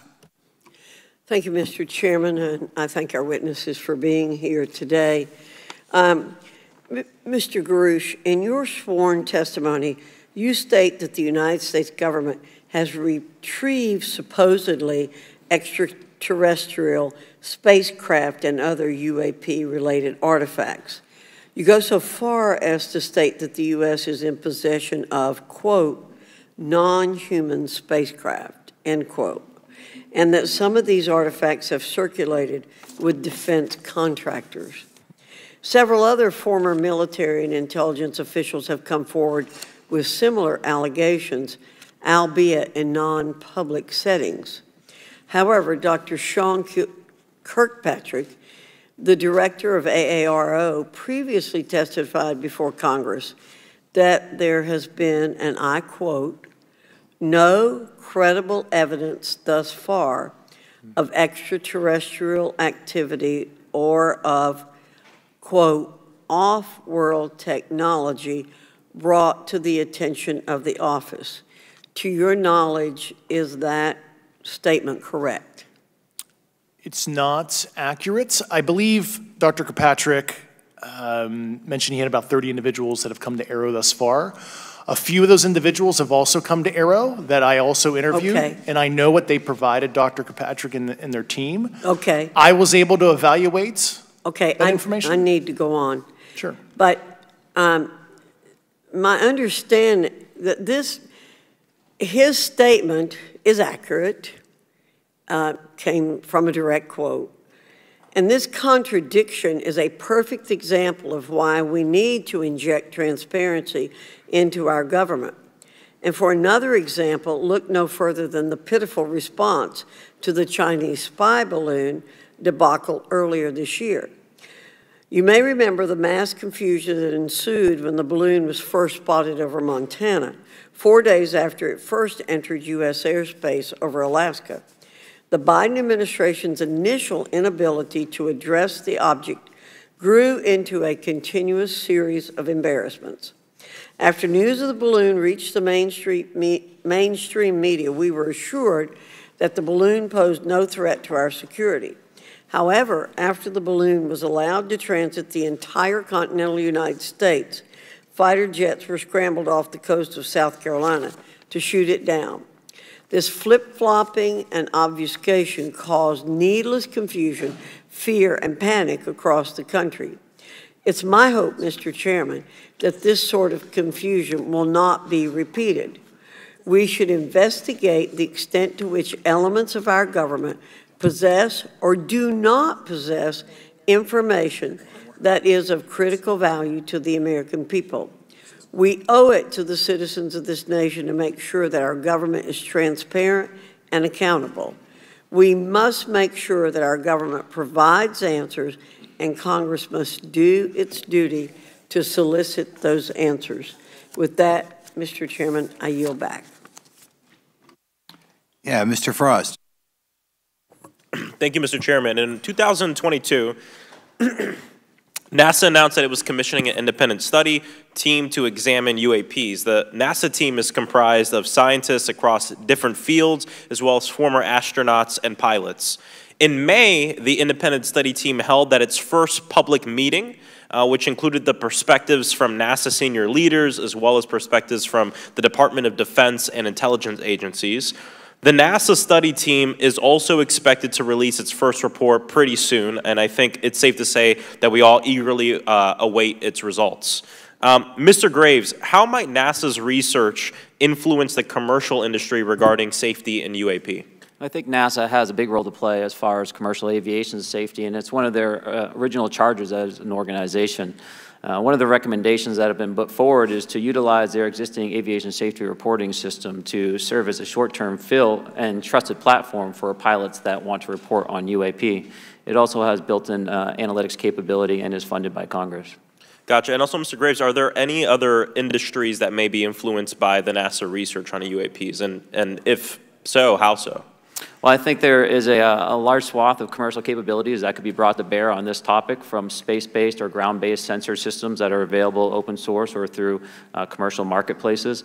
And I think NASA's work, as they work to identify and highlight specific parameters that can be found, we can take that information and promulgate this through the public sector so that we can have a more open conversation about what we're seeing. You know, in 2020, the Department of Defense released several videos of UAPs, including Mr. Freyer's experience, U.S. Navy pilots that recorded footage. In 2021, the Office of the Director of National Intelligence released a preliminary report on UAP events. NASA Administrator Bill Nelson stated that NASA would begin to investigate these events. In fact, I sit on Science, Space, and Technology Committee, and when we were doing a hearing with the NASA Administrator Bill Nelson, I asked, you know, why NASA needed to be fully funded, and there were many great reasons, but one of them was actually had to do with UAPs. He actually mentioned, you know, is there life out there? I don't know. And so either way, these actions ultimately led NASA to assemble the independent study team that I mentioned earlier.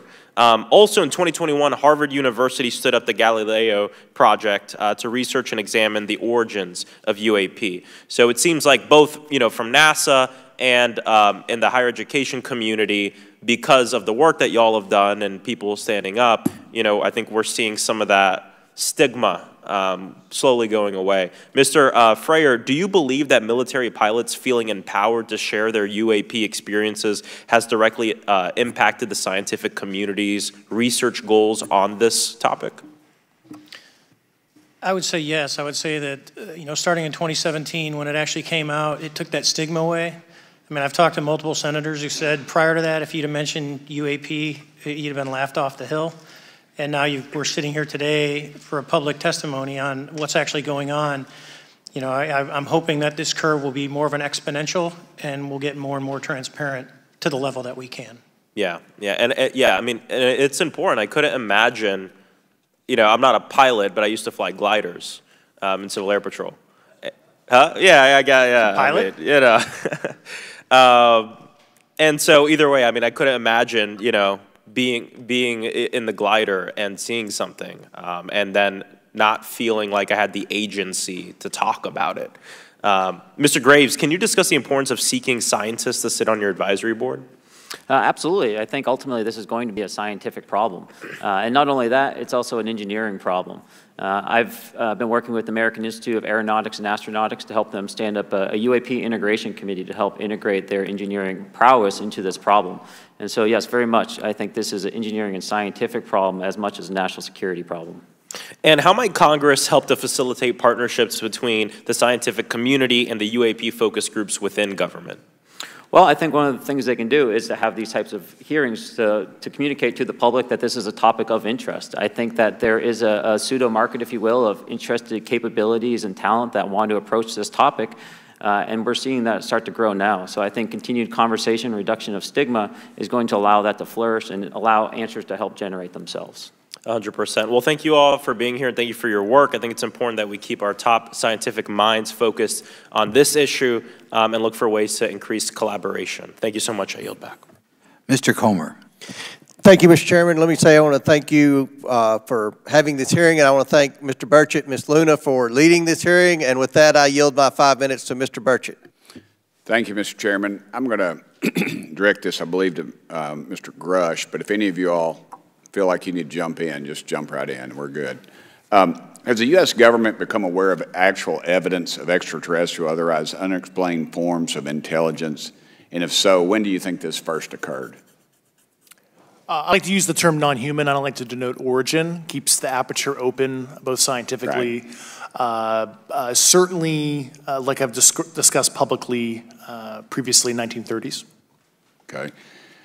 Can you give me the names and titles of the people with direct firsthand knowledge and access to some of this crash retrieval, some of these crash retrieval programs, and maybe which facilities, military bases that the recovered material would be in? And I know a lot of Congress have talked about we're going to go to Area 51 and, you know, and there's nothing there anymore anyway. It's just, you know, and we move like a glacier. And as soon as we announce it, I'm sure the moving vans would pull up, but please. I can't discuss that publicly, but I did provide that information both to the Intel committees and the Inspector General. And we could get that in the SCIF if we were allowed to get in a SCIF with you. Would that be probably what you would think? Sure, if you had the appropriate accesses, yeah. What special access programs cover this information, and how is it possible that they have evaded oversight for so long? I do know the names. Once again, I can't discuss that publicly and how they've evaded oversight. In a closed setting, I can tell you the specific tradecraft used. All right. When do you think those programs began, and who authorized them? I do know a lot of that information, but that's something I can't discuss publicly because of sensitivities. All right. If any of y'all want to jump in on any of this, you're more than welcome to. What level of security clearance is required to fully access these programs? Well, anybody who has... and I say that because myself, Representative Gates and Representative Luna were basically turned away at one point at Eglin. So please go right ahead. Certainly difference between member access and, say, somebody like me, but anybody who has a TSSCI clearance and meets the eligibility criteria, the access adjudicative authority should be able to grant you access. Mr. Burchett, if you'll yield, so just to put a fine point on that, there's nothing that you're aware of that's above special access program classification. It's a misnomer that there's anything actually above top secret. Executive Order 13526 delineates the classification levels. Right, but I draw a point on that because we can have access to those programs, and so the notion that we're not being given that access sort of defies our typical muscle memory here in Congress. Thank you, Mr. Burchett. I'll yield back to you. Thank you, Mr. Gates. Along those lines, Title 10, you may not know this or not, but Title 10 and Title 50 authorization, they seem to say they're inefficient. So who gets to decide this, in your opinion, in the past? It's a group of career senior executive officials. Okay, are they government officials? Both in and out. Do what? Both in and out of government, and that's about as far as I can go there. Yeah. All right, well, that leads to my next question. Which private corporations are directly involved in this program? How much taxpayer money has been invested in these programs, to your knowledge? I mean, we know we audit the Pentagon every year, and I've been here 5 years, and they failed the dadgum thing every year. They lose over $1 billion a year, we think, and I was told the Department of Defense maybe 60% of their assets are unaccounted for, whatever the heck that means. In the public sector, you go to jail for that kind of crap. So tell me.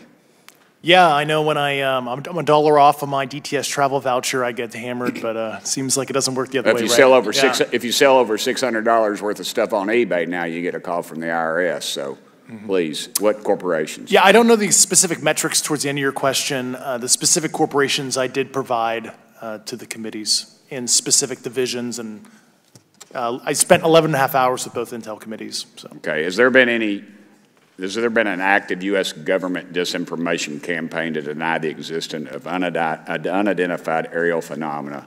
And if so, why? I can't go beyond what I've already espoused publicly about that.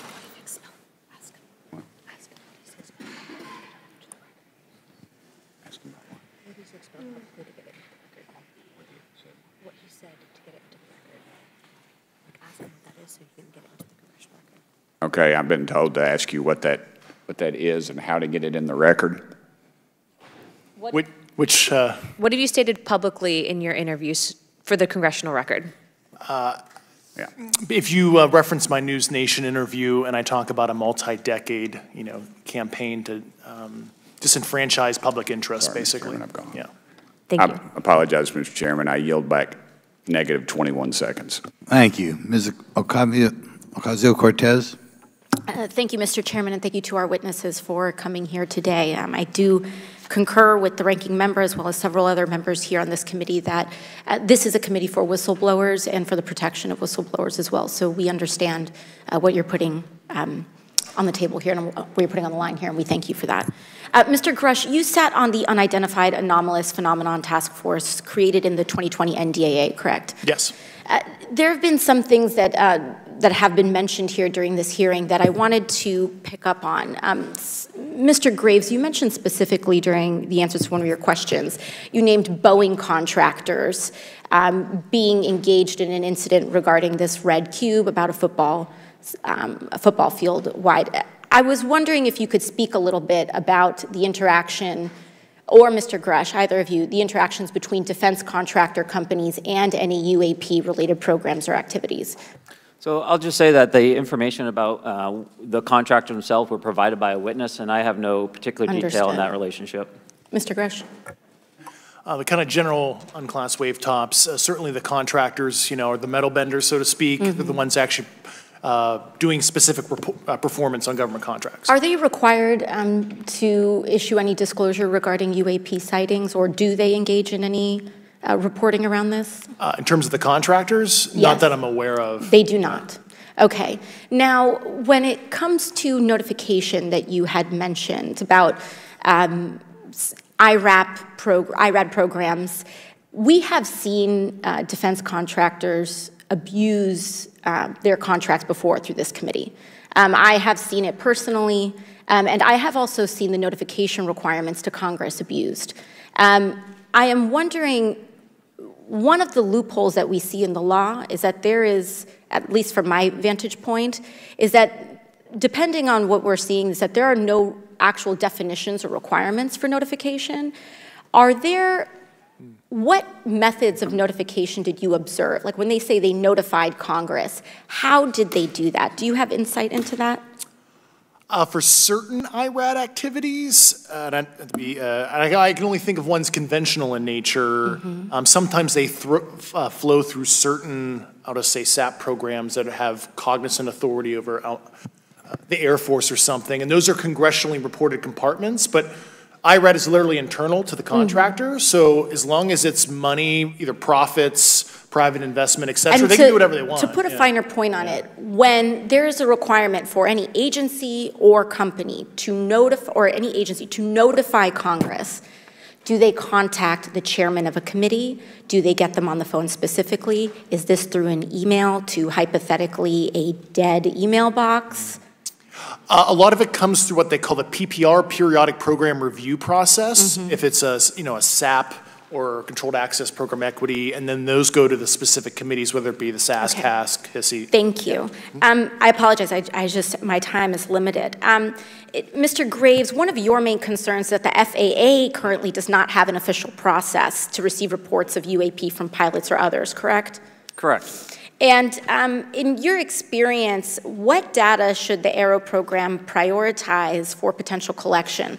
We have, location, date, time, but are there other specific characteristics that should be included in these reports? Certainly. I think that there's two categories that would be important. One would be kinematics and understanding the specifics of how the vehicle or objects are moving. And the second would be a more zoomed out approach of being able to look at origin and destination before the incident, as well as getting a better contextual understanding of how these objects are interacting with each other. Thank you. Now, because I only have a minute left, I apologize, we only have 5 minutes today, but for the record, if you were me, where would you look? Titles, programs, departments, regions, if you could just name anything. And I put that as an open question to the three of you. I'd be happy to give you that in a closed environment. I can tell you specifically. Thank you. Commander Fravor? And I would say, and I've told people that you have to know where to look. They're not going to divulge it to you because of the classification levels. But if you know where to look and who to talk to, which is exactly what Mr. Grush can point you, then you have them. Okay. Mr. Graves? I was an operator, so I was depending on folks like Mr. Grush to do that homework. Okay. Thank you very much. I yield back to the chair. Mr. Biggs? Thanks, Mr. Chairman. I thank the witnesses for being here today. I'm over here. Thank you so much for being here. I want to get into specifics here, and the reason I'm going to go this way is because you've talked a bit about what I would call misdirection by official U.S. government with regard to UAPs, right? And so I'm going to get to that in a second. But last week, White House NSC spokesman John Kirby stated that UAPs are having an impact on our training ranges and need to be treated as a legitimate issue. Do you concur with the statements? That's for each of you. Yes. Yes. Yes. Okay. Now, having said that, I'm going to take you to specific instances around the Phoenix Valley, because that's where I live. And in '97, we had the famous Phoenix Light case. I don't know if any of you are familiar with that. There were two things that went along with that, and the explanation was military training range off Luke and the Barry Goldwater Range. Do you know anything different other than the official explanation of those lights? Only what's in the public vernacular about it. That was outside the scope of my duties. And if we wanted to, just my question along with my colleague from New York, Ms. Ocasio-Cortez, if we wanted to find out more about that, where would we go to find the files, and who would we address? And are you going to tell me we need to go to a SCIF so you can tell us in a SCIF? I could potentially give you a vector on that. That specific case, I'm familiar with it in terms of public, but I give you a vector in closed environment, yeah. That would be good, thank you. So if it's true that UAPs are having an impact on training ranges, and this administration considers it to be a legitimate issue, what steps can Congress take to address training range impacts? And I say that having two very large training ranges in my state. And so we'll start with Mr. Graves and going down the panel. Some of the initial procedures have been implemented, such as within the United States Navy, that have a range failure report that gathers information from pilots. I understand that a service-wide reporting mechanism is still pending. However, that would be a great next step, not only for gathering information, but for showing the troops that it is an acceptable topic and reducing the stigma. Okay, please, all of you continue. Yeah, as a recipient of a lot of those training range reports, sometimes we only get contextual kind of oral reporting. It'd be nice if they attached all sensor data and there's a system in place that can handle multiple classifications of data. And that's an issue with the F-35, right? That jet was never built to be an ISR platform. And it's a pain in the, we'll just say butt, to get that data off, so, yeah. Great, thank you. Yeah, I would agree with the previous two, being a user of those training ranges, that the data has to be out there. You have to acknowledge that you're seeing them, and then you have to collect the data. Right now, you get the report, someone says, I saw something, but no one collects the radar data to back it up and do research. Okay. Do you believe that the 2019 classification guidelines for UAPs interferes with the federal government's ability to be transparent with the American people? And do you think we need to be more transparent with the American people? All of you, yeah. I'll say yes to that. Yeah, I'm familiar with at least the UAP Task Force 2019 Security Classification Guide. I think it's fair. I did actually help author that with the director. you got a bias that way then. But I will say, I'll call it a lazy attitude about declassifying videos. I mean, I've seen some of the videos of the recent shoot down, and I saw no reason that couldn't have been released as long as they mask some data. The American people deserve to see that imagery and full motion video. I would think, well, in my opinion, I will say things are overclassified. I know for a fact the video or the pictures that came out in the 2020 report that had the stuff off the East Coast, they were taken with an iPhone off the East Coast. A buddy of mine was one of the senior people there, and he said they were originally classified to TSSCI. And my question to him was, what's TSSCI about these? They're an iPhone Right. literally off the vacapes. That's not TSSCI. So they're overclassified, and as soon as they do that, they go in a vault, and then you all have to look for them. Yeah, so with the overclassification, that may be one way. Are there other ways that the DOD or intelligence agencies are keeping this information from the American people or even from Congress? I think part of that has been not encouraging reporting. If the problem is not something that can be measured, it's not something that's going to be fixed. Okay, very good. Well, I'm out of time, and I thank you, Mr. Chairman, and I yield back. First of all, without objection, Representative Nick Langworthy of New York has waived down the subcommittee for purpose of questioning witnesses at today's subcommittee hearing. And then we go to Mr. Burleson. Thank you, Mr. Chairman. Appreciate you guys coming out today, testifying. Look, I've been here for 6 months, and I'm pretty skeptical. I don't trust anything in this town, and so I think that's because I'm from Missouri. You've got to show me, right? With that being said, there's been a lot of things that have been said in the public, Mr. Grush, and so I want to get down to, if we can, some specifics, right? So. At one point, you had said that there has been harmful activity or aggressive activity. Has any of the activity been aggressive, been hostile in your reports? I know of multiple colleagues of mine that got physically injured. And the activity, and I got by UAPs or by people within the federal government? Both. Okay, so there has been activity by alien or non-human technology and or beings that has caused harm to humans. I can't get into the specifics in an open environment, but at least the activity that I personally witnessed, and I have to be very careful here because they tell you never to acknowledge tradecraft, right? So what I personally witnessed, myself and my wife, was very disturbing. Okay. One of my constituents actually sent this next question, and I figured I'd ask it since I had the same thought. You've said that the U.S.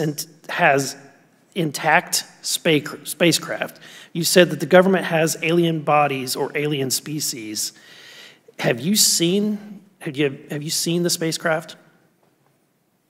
I have to be careful to describe what I've seen firsthand and not in this environment, but I could answer that question behind closed doors. Yeah. And have you seen any of the bodies?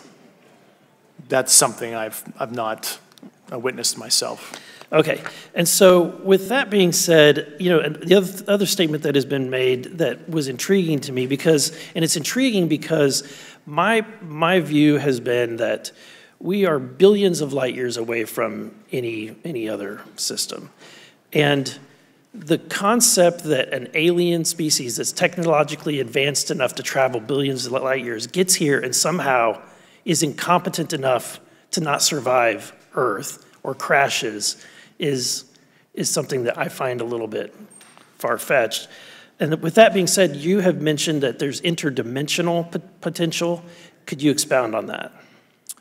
Yeah, to answer your first question, and I'm here as a fact witness and expert, but I will give you a theoretical framework, at least to work off, to kind of espouse crashes, regardless of your level of sentience, right? Planes crash, cars crash, n number of sorties, however high, a small percentage are going to end in mission failure, if you will, as we say in the Air Force.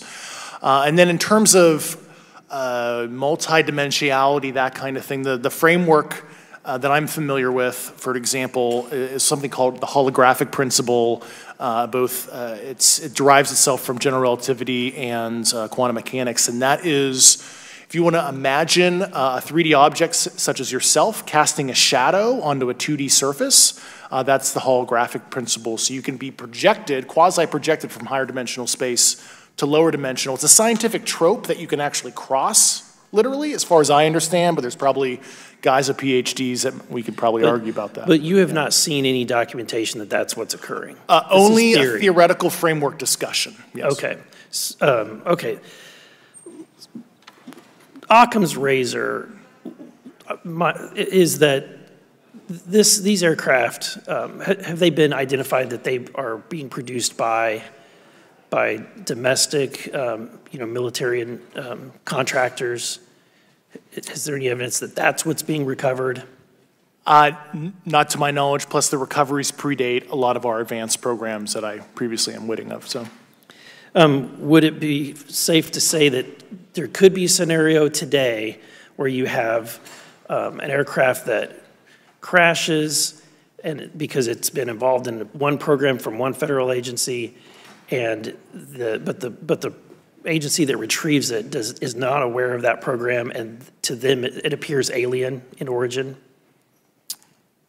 I mean, that's a hypothetical situation. I'm not aware of any historical situation that would match that you described. So you're not aware, it has not happened that you're aware of? That I'm aware of. Thank you, Mr. Chairman. I yield back.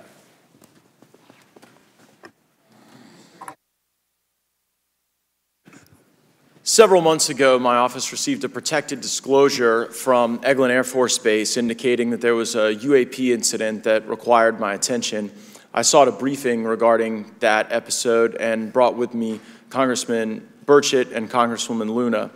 We asked to see any of the evidence that had been taken by flight crew in this endeavor and to observe any radar signature as well as to meet with the flight crew. We were not afforded access to all of the flight crew. And initially, we were not afforded access to images and to radar. Thereafter, we had a bit of a discussion about how authorities flow in the United States of America, and we did see the image. And we did meet with one member of the flight crew who took the image.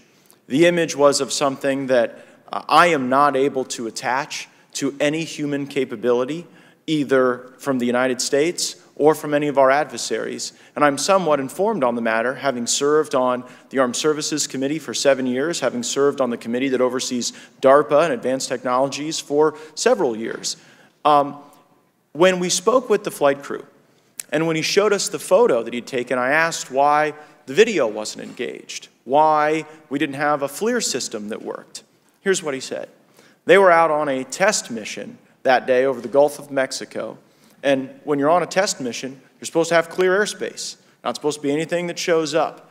And they saw a sequence of 4 craft in a clear diamond formation for which there is a radar sequence that I alone have observed in the United States Congress. One of the pilots goes to check out that diamond formation and sees a large floating, what I can only describe as an orb. Again, like I said, not of any human capability that I'm aware of.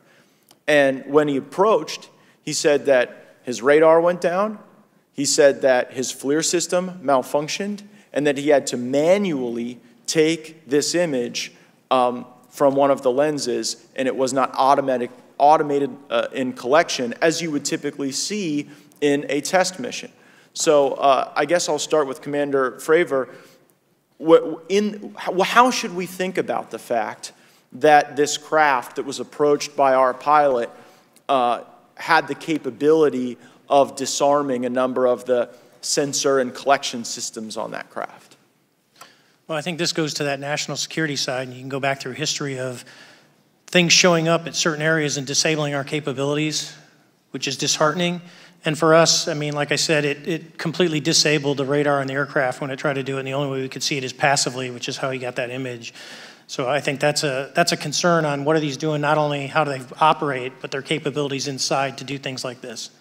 And how should we think about 4 craft moving in a very clear formation, equidistant from one another, in a diamond?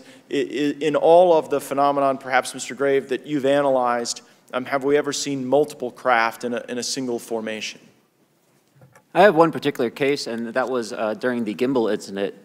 The recording on the AT FLIR system shows a single object that rotates. You hear the pilots refer to a fleet of objects that is not visible on the FLIR system, and that was something that I witnessed during the debrief as part of the radar data on the situational awareness page.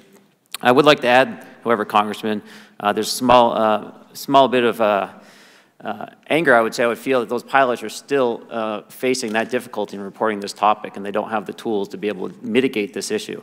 It just goes to show how serious this is and why this is such an important issue for our pilots and for our nation. It was stated explicitly to me by these test pilots that if you have a UAP experience, the best thing you can do for your career is forget it and not tell anyone.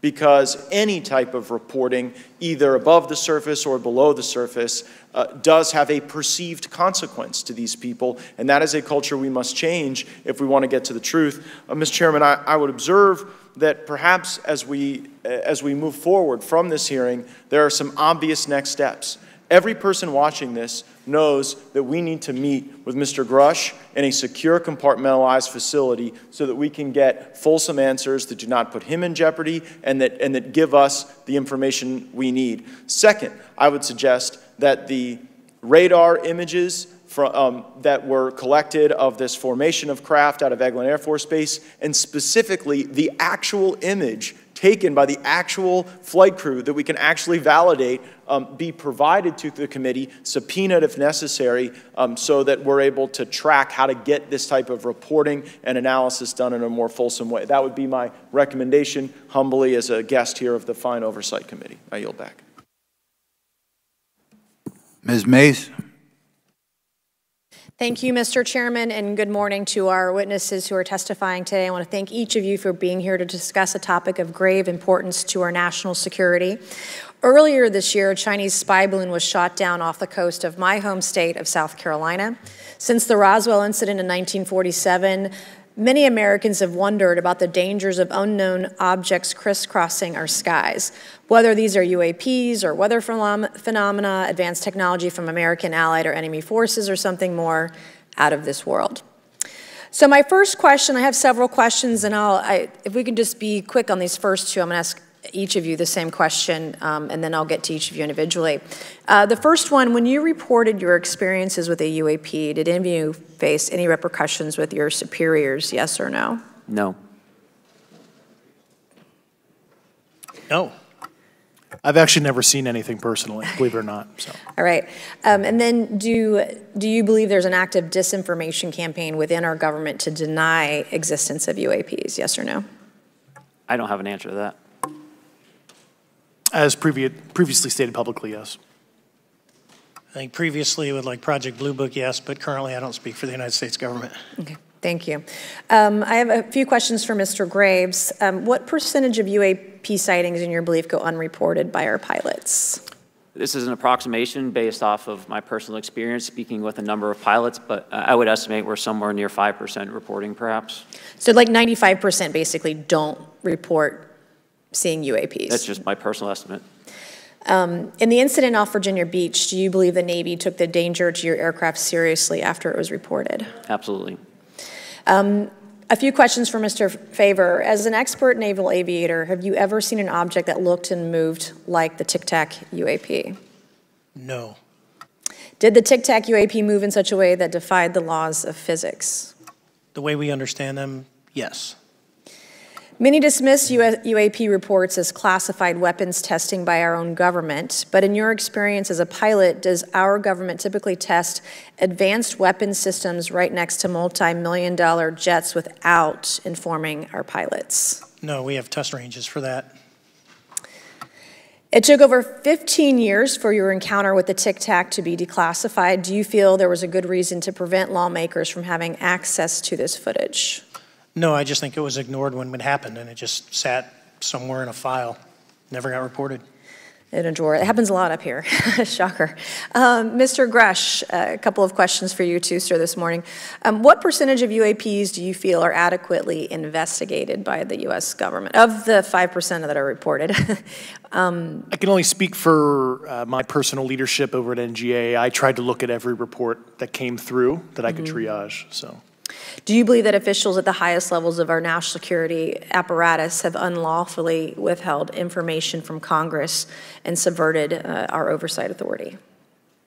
There are certain elected leaders that had more information that I'm not sure what they've shared with certain Gang of Eight members or et cetera, but certainly I would not be surprised. Okay. You've stated that the government is in possession of potentially non-human spacecraft. Based on your experience and extensive conversations with experts, do you believe our government has made contact with intelligent extraterrestrials? Something I can't discuss in public setting. Okay, I can't ask when you think this occurred. If you believe we have crashed craft, stated earlier, do we have the bodies of the pilots who piloted this craft? As I've stated publicly already in my News Nation interview, biologics came with some of these recoveries, yeah. Were they, I guess, human or non-human biologics? Non-human, and that was the assessment of people with direct knowledge on the program I talked to that are currently still on the program. And was this documentary evidence, this video, photos, eyewitness? Like, how would that be determined? The specific documentation I would have to talk to you in a skiff about. Gotcha. Yeah. Okay. So, and you may or may not be able to answer my last question, and maybe we get into a skiff at the next hearing that we have, but who in the government, either what agency, sub-agency, what contractors, who should be called into the next hearing about UAPs, either in a public setting or even in a private setting? And you probably can't name names, but what agencies or organizations, contractors, et cetera, do we need to call in to get these questions answered, whether it's about funding, what programs are happening, and what's out there? I can give you a specific cooperative and hostile witness list of specific individuals that were in those. And how soon can we get that list? I'm happy to provide that to you after the hearing. Super. Thank you. And I yield back. Okay, now we have Mr. Langworthy. Is he here? Okay. Thank you very much. I'd like to thank all of the witnesses for being here today to discuss this very unique topic. And I'd like to jump right into my questions, if you don't mind. Commander Fravor, can you briefly describe your background? Yeah, I was an enlisted Marine, Naval Academy graduate, Navy, flew for 18 years, got a master's from University of Houston, and I've worked in the private sector for the last, what now, 16 years, 17 years. I do a lot of defense work. So. Really gold-plated credentials. Commander Fravor, we have all seen the floating Tic Tac video that you engaged with on November 14th, 2004. Can you briefly talk about why you were off the coast of San Diego that day? Yeah, we were at a workup with all the battle groups, so we integrate the ships with the carrier, the air wing with the carrier, and we start working. So we were doing an air-to-air defense to hone not only our skills, but those of the USS Princeton when they had been tracking them for 2 weeks. The problem was that there was never manned aircraft airborne when they were tracking them, and this was the first day, and unfortunately, we were the ones airborne and went and saw it. Do you remember the weather that day? Was it cloudy or windy or anything out of the ordinary on the Pacific coast? It was actually, if you're familiar with San Diego, it was a perfect day, light winds, no white caps, clear skies, not a cloud. It was, for flying, it was the best. Now, is it true that you saw, in your words, a 40-foot flying Tic Tac shaped object? That's correct. Or for some people that can't know what a Tic Tac is, it's a giant flying propane tank. Fair enough. Did this object come up on radar or interfere with your radar or the USS Princeton? The Princeton tracked it, the Nimitz tracked it, the E-2 tracked it. We never saw it on our radars. Our fire control radars never picked it up. The other airplane that took the video did get it on a radar. As soon as it tried to lock it, it jammed the radar, spit the lock, and he rapidly switched over to the targeting pod, which you can do in the F-18. From what you saw that day and what you've seen on video, did you see any source of propulsion from the flying object, including on any potential thermal scans from your aircraft? No, there's none. There's no IR plume coming out. And Chad, who took the video, went through all the EO, which is black and white TV, and the IR modes, and there's no visible signs of propulsion. It's just sitting in space at 20,000 feet. In your career, have you ever seen a propulsion system that creates no thermal exhaust? No. Can you describe how the aircraft maneuvered? Abruptly, very determinate. It knew exactly what it was doing. It was aware of our presence, and it had acceleration rates. I mean, it went from 0 to matching our speed in no time at all. Now, if the fastest plane on Earth was trying to do these maneuvers that you saw, would it be capable of doing that? No, not even close. And just to confirm, this object had no wings, correct? No wings. Now, was the aircraft that you were flying, was it armed? No, never felt threatened at all. If the aircraft was armed, do you believe that your aircraft or any aircraft in possession of the United States could have shot the Tic Tac down? I'd say no. Just on the performance, it would just left in a split second. It looks like that we have a problem here that needs further investigation. Yes. In your belief, is this flying Tic Tac, I mean, is it capable of being the product of any other nation on the earth? No, like I said earlier, I think it defies current material science and the ability to develop that much propulsion. And I know there's been some physicists that have done calculations, which is beyond anything that we have. Well, either the United States has an adversary here in this world that we don't know, or we really have some serious investigations to do. I really appreciate you being here. Is there anything else about the November 14th, 2004 incident that you think is important for this committee to know that you haven't been asked here today? No, you know, it's been said it's probably the most credible UFO sighting in history based on all the sensors that were tracking it, and then for us to get visual and to go against the naysayers that it's something on the screen or whatever. I mean, there's 4 sets of human eyeballs. We're all very credible. Of the 6 of us that were involved in the thing, including the video, every one of us is going to do 20+ years in the military in very responsible positions. So I'd say the world needs to know that. It's not a joke. Well, thank you very much for your testimony here today for all of you, and I yield back, Mr. Chairman. Mr. Douglas. Thank you, Mr. Chairman, and thank you all for being here and the courage it took to come forward and again, the sacrifice that each of you have made. I serve on the National Security Subcommittee for the Financial Services Committee, so I really want to stay in the national security lane, if I may.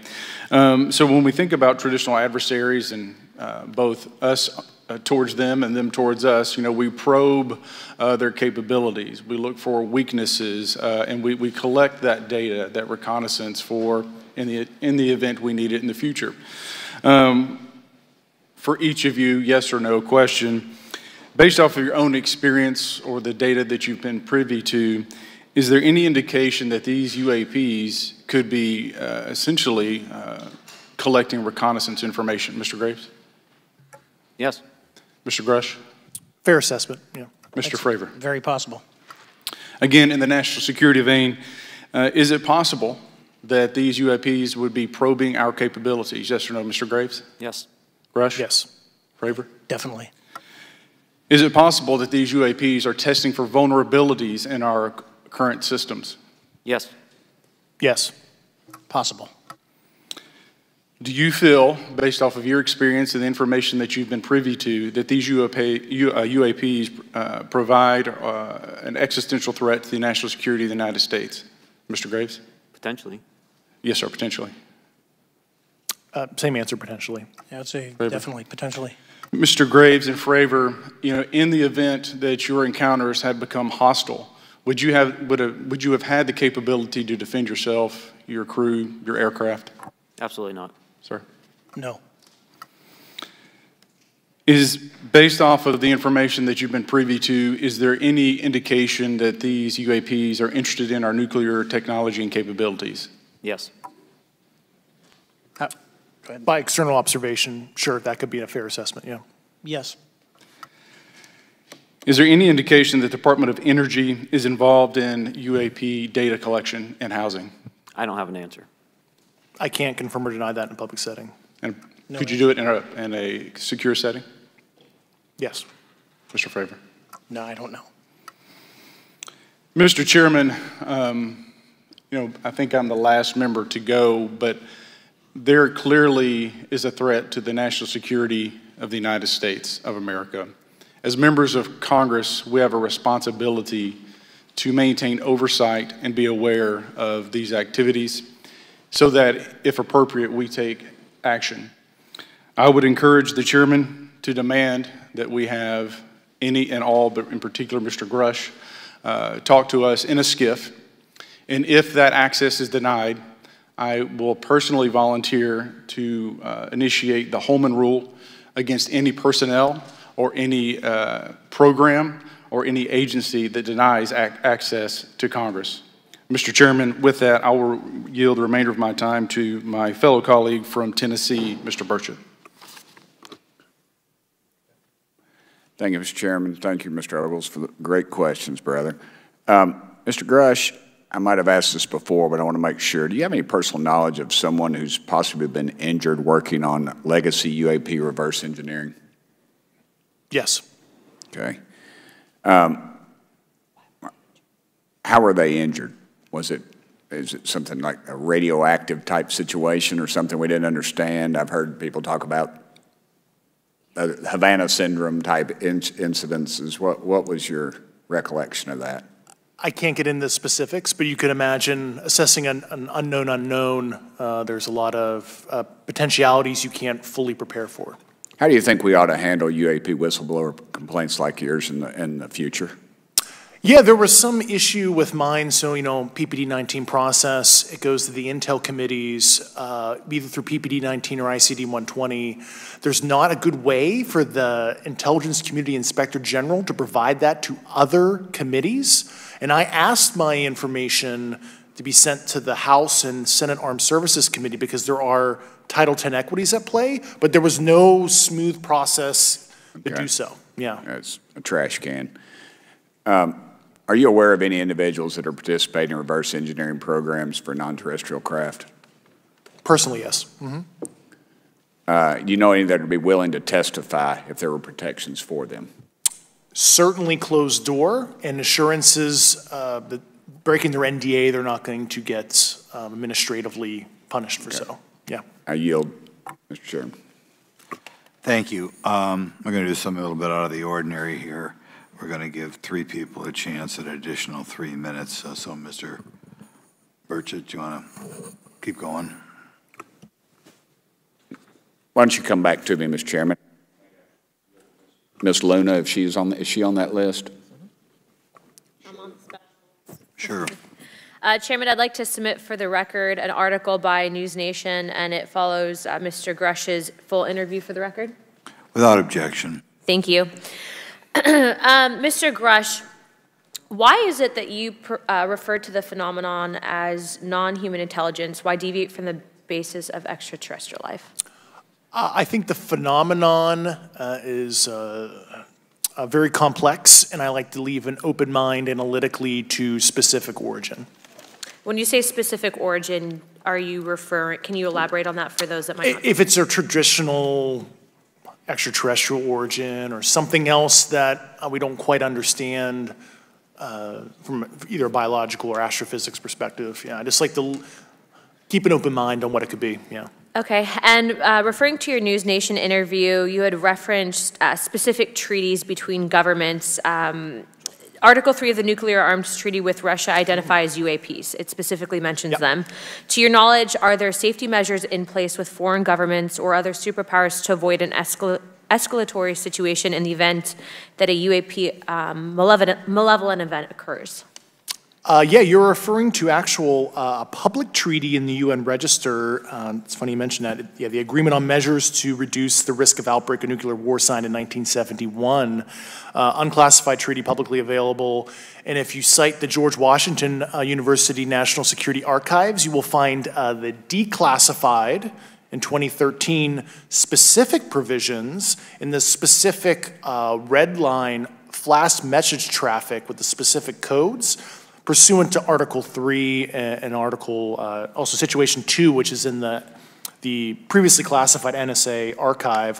What I would recommend, and I tried to get access, but I got a wall of silence at the White House, was those specific incidents when those message traffic was used. I think some scholarship on that would open the door to a further investigation using those publicly available information.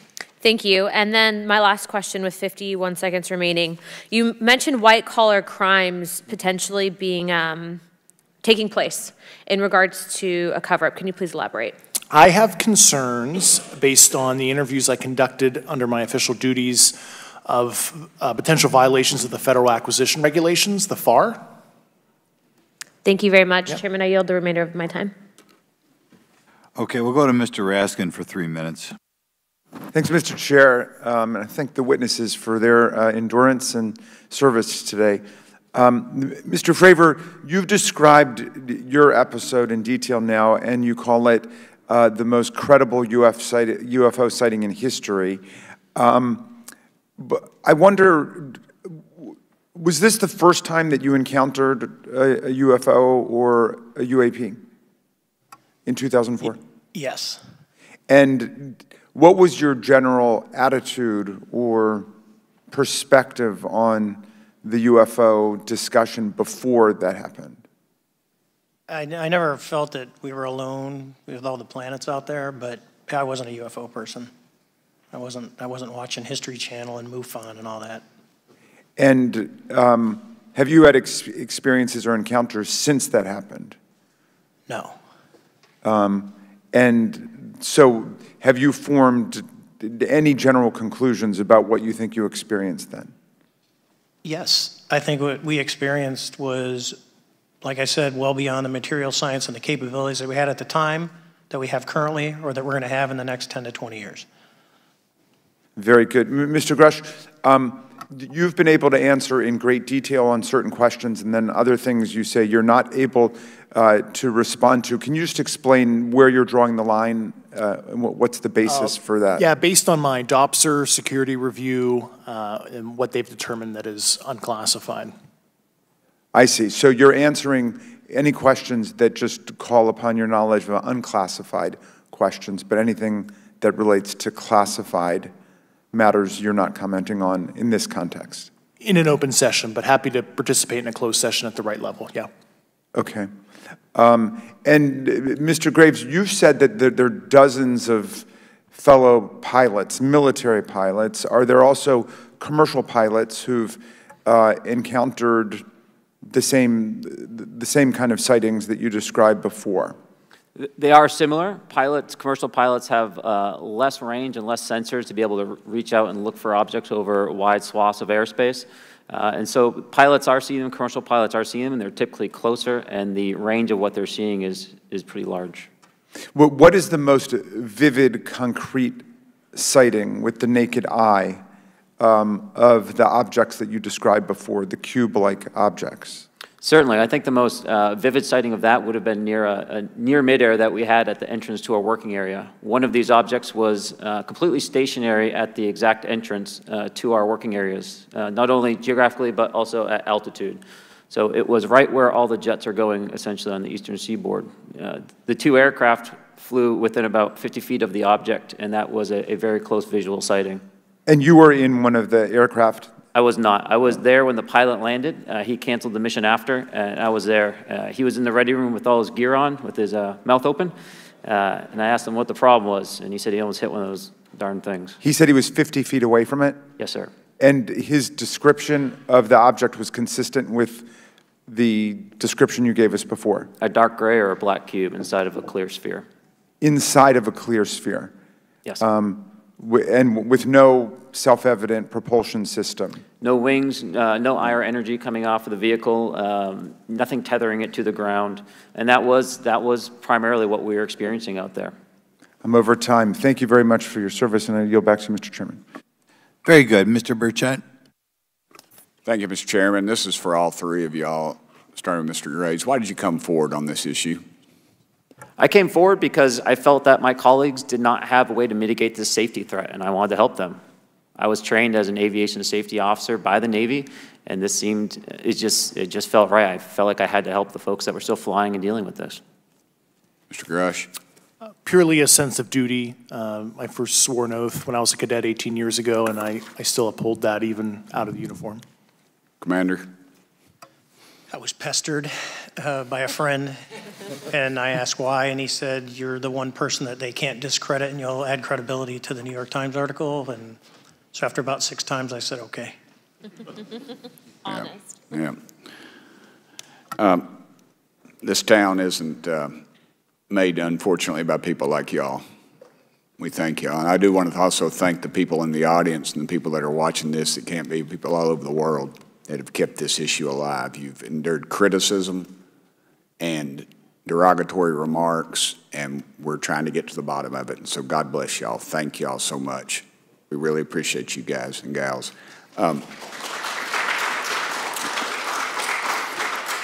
That's why we need term limits. Y'all keep clapping, us politicians just keep talking. So let me ask y'all, how can the public contribute to UAP reporting, and what avenues you think are available to the public to report these sightings?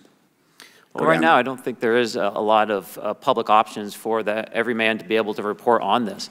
I think even for professionals that have sensor data that are seeing these on a regular basis, they're still hesitant to come forward.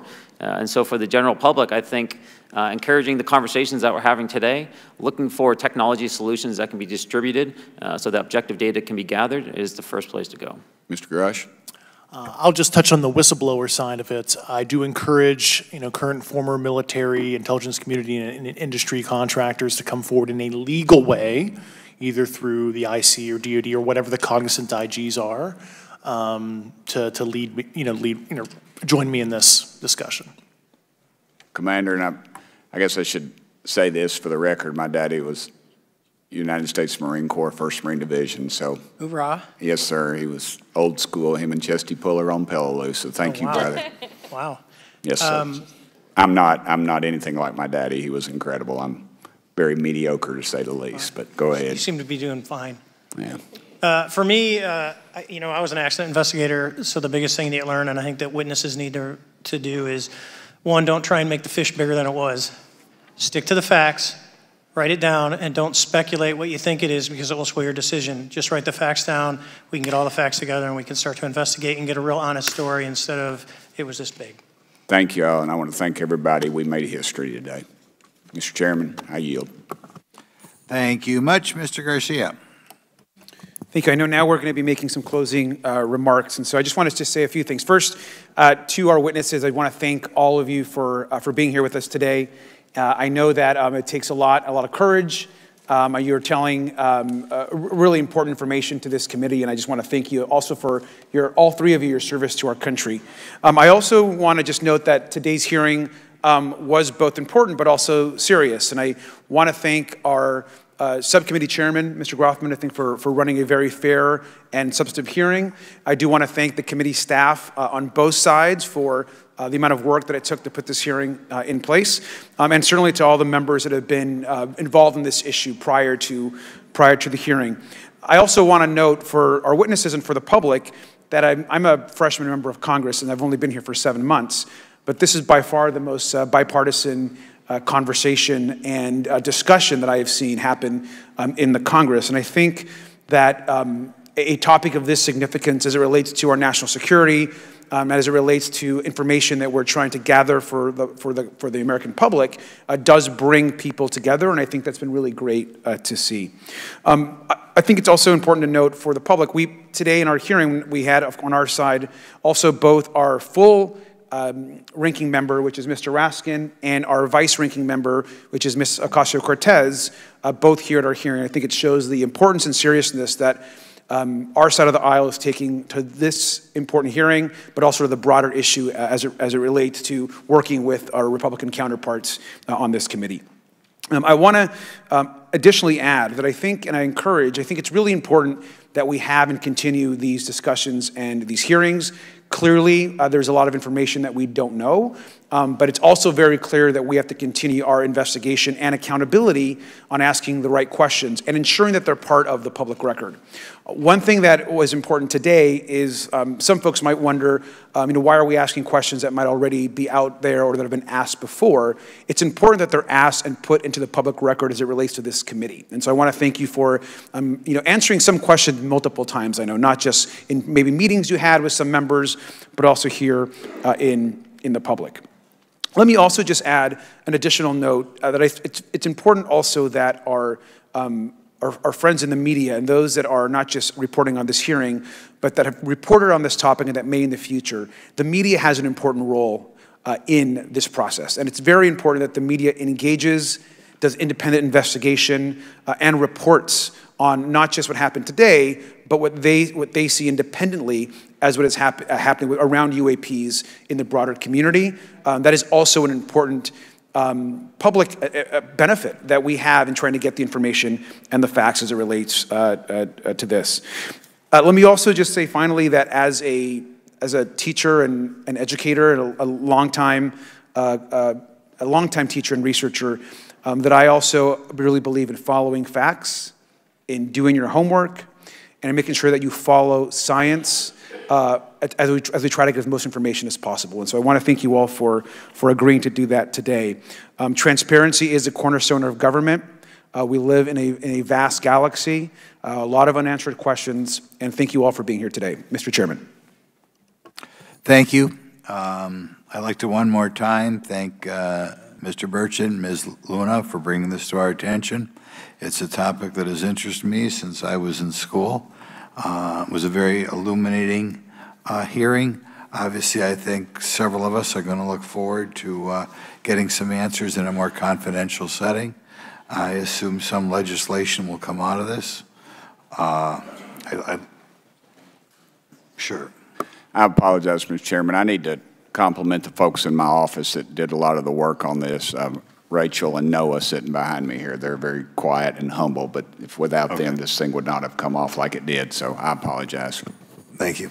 I think we're going to want to look into what we can do to make more of this information public. I think there's certainly a time period after which it should always be made public, and people have been concerned about these issues, like I said, since I was in high school. But in any event, I'd like to thank everybody who was here, sticking through the entire hearing. Without objection, the members will have 5 legislative days to submit materials and to submit additional written questions for the witnesses, which will be forwarded to the witnesses for their response. If there's no further business, without objection, the subcommittee stands adjourned.